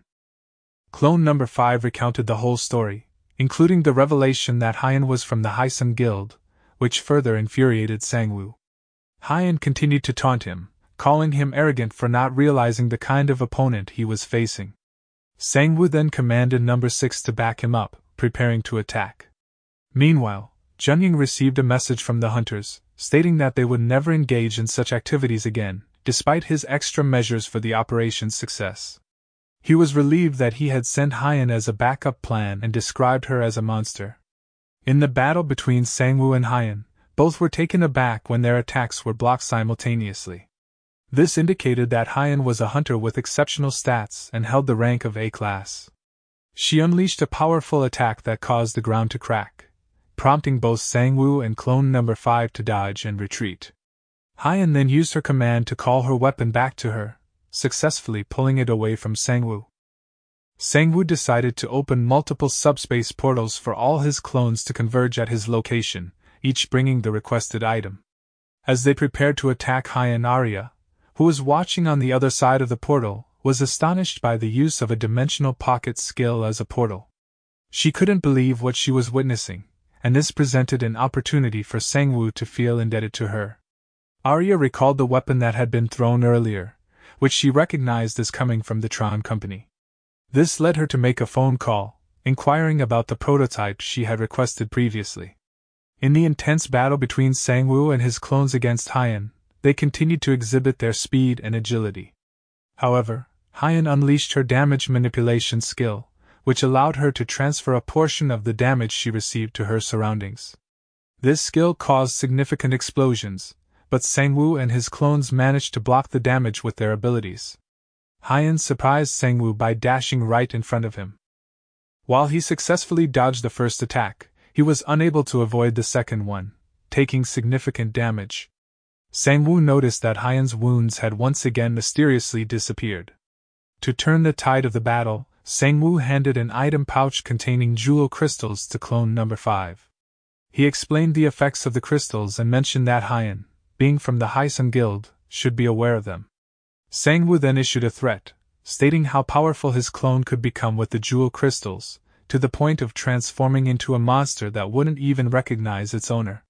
Hyen found herself confronted by a massive, demon-like creature.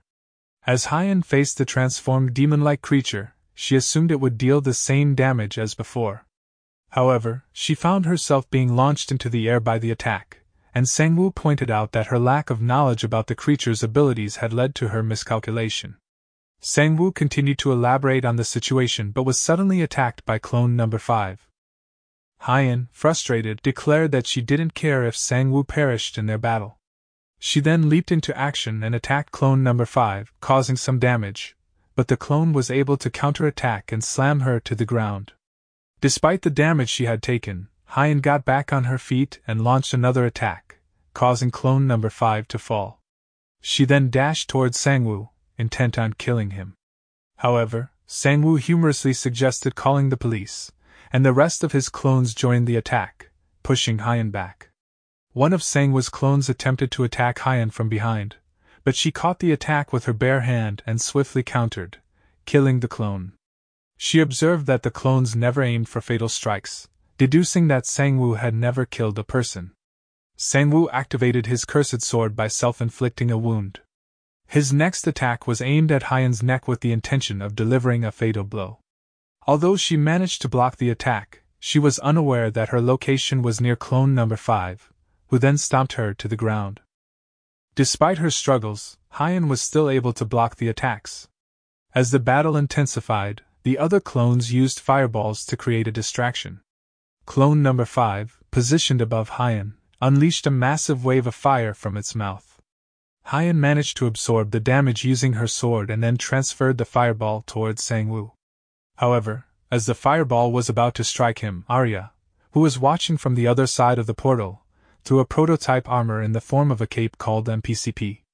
This light cape possessed great elasticity, and was equipped with absorbing and shielding skills that adjusted themselves depending on the user's situation. Arya emphasized that it couldn't even be compared to the weapon that Hyan was using. Hyan was taken by surprise at the turn of events. She failed to notice that clone number 5 was still positioned above her as it continued its attack. Her weapon was flooded with absorbed damage but had nowhere to transfer it. The weapon erupted, and clone number 5 continued in its assault, disabling her from using her skill. Hyan attempted to retaliate by kicking clone number 5 with the last of her strength. However, when she looked above, she saw Sangwoo, who commended her for her efforts. He then delivered a powerful punch. Like and subscribe if you want me to continue the next chapters, and thank you for watching.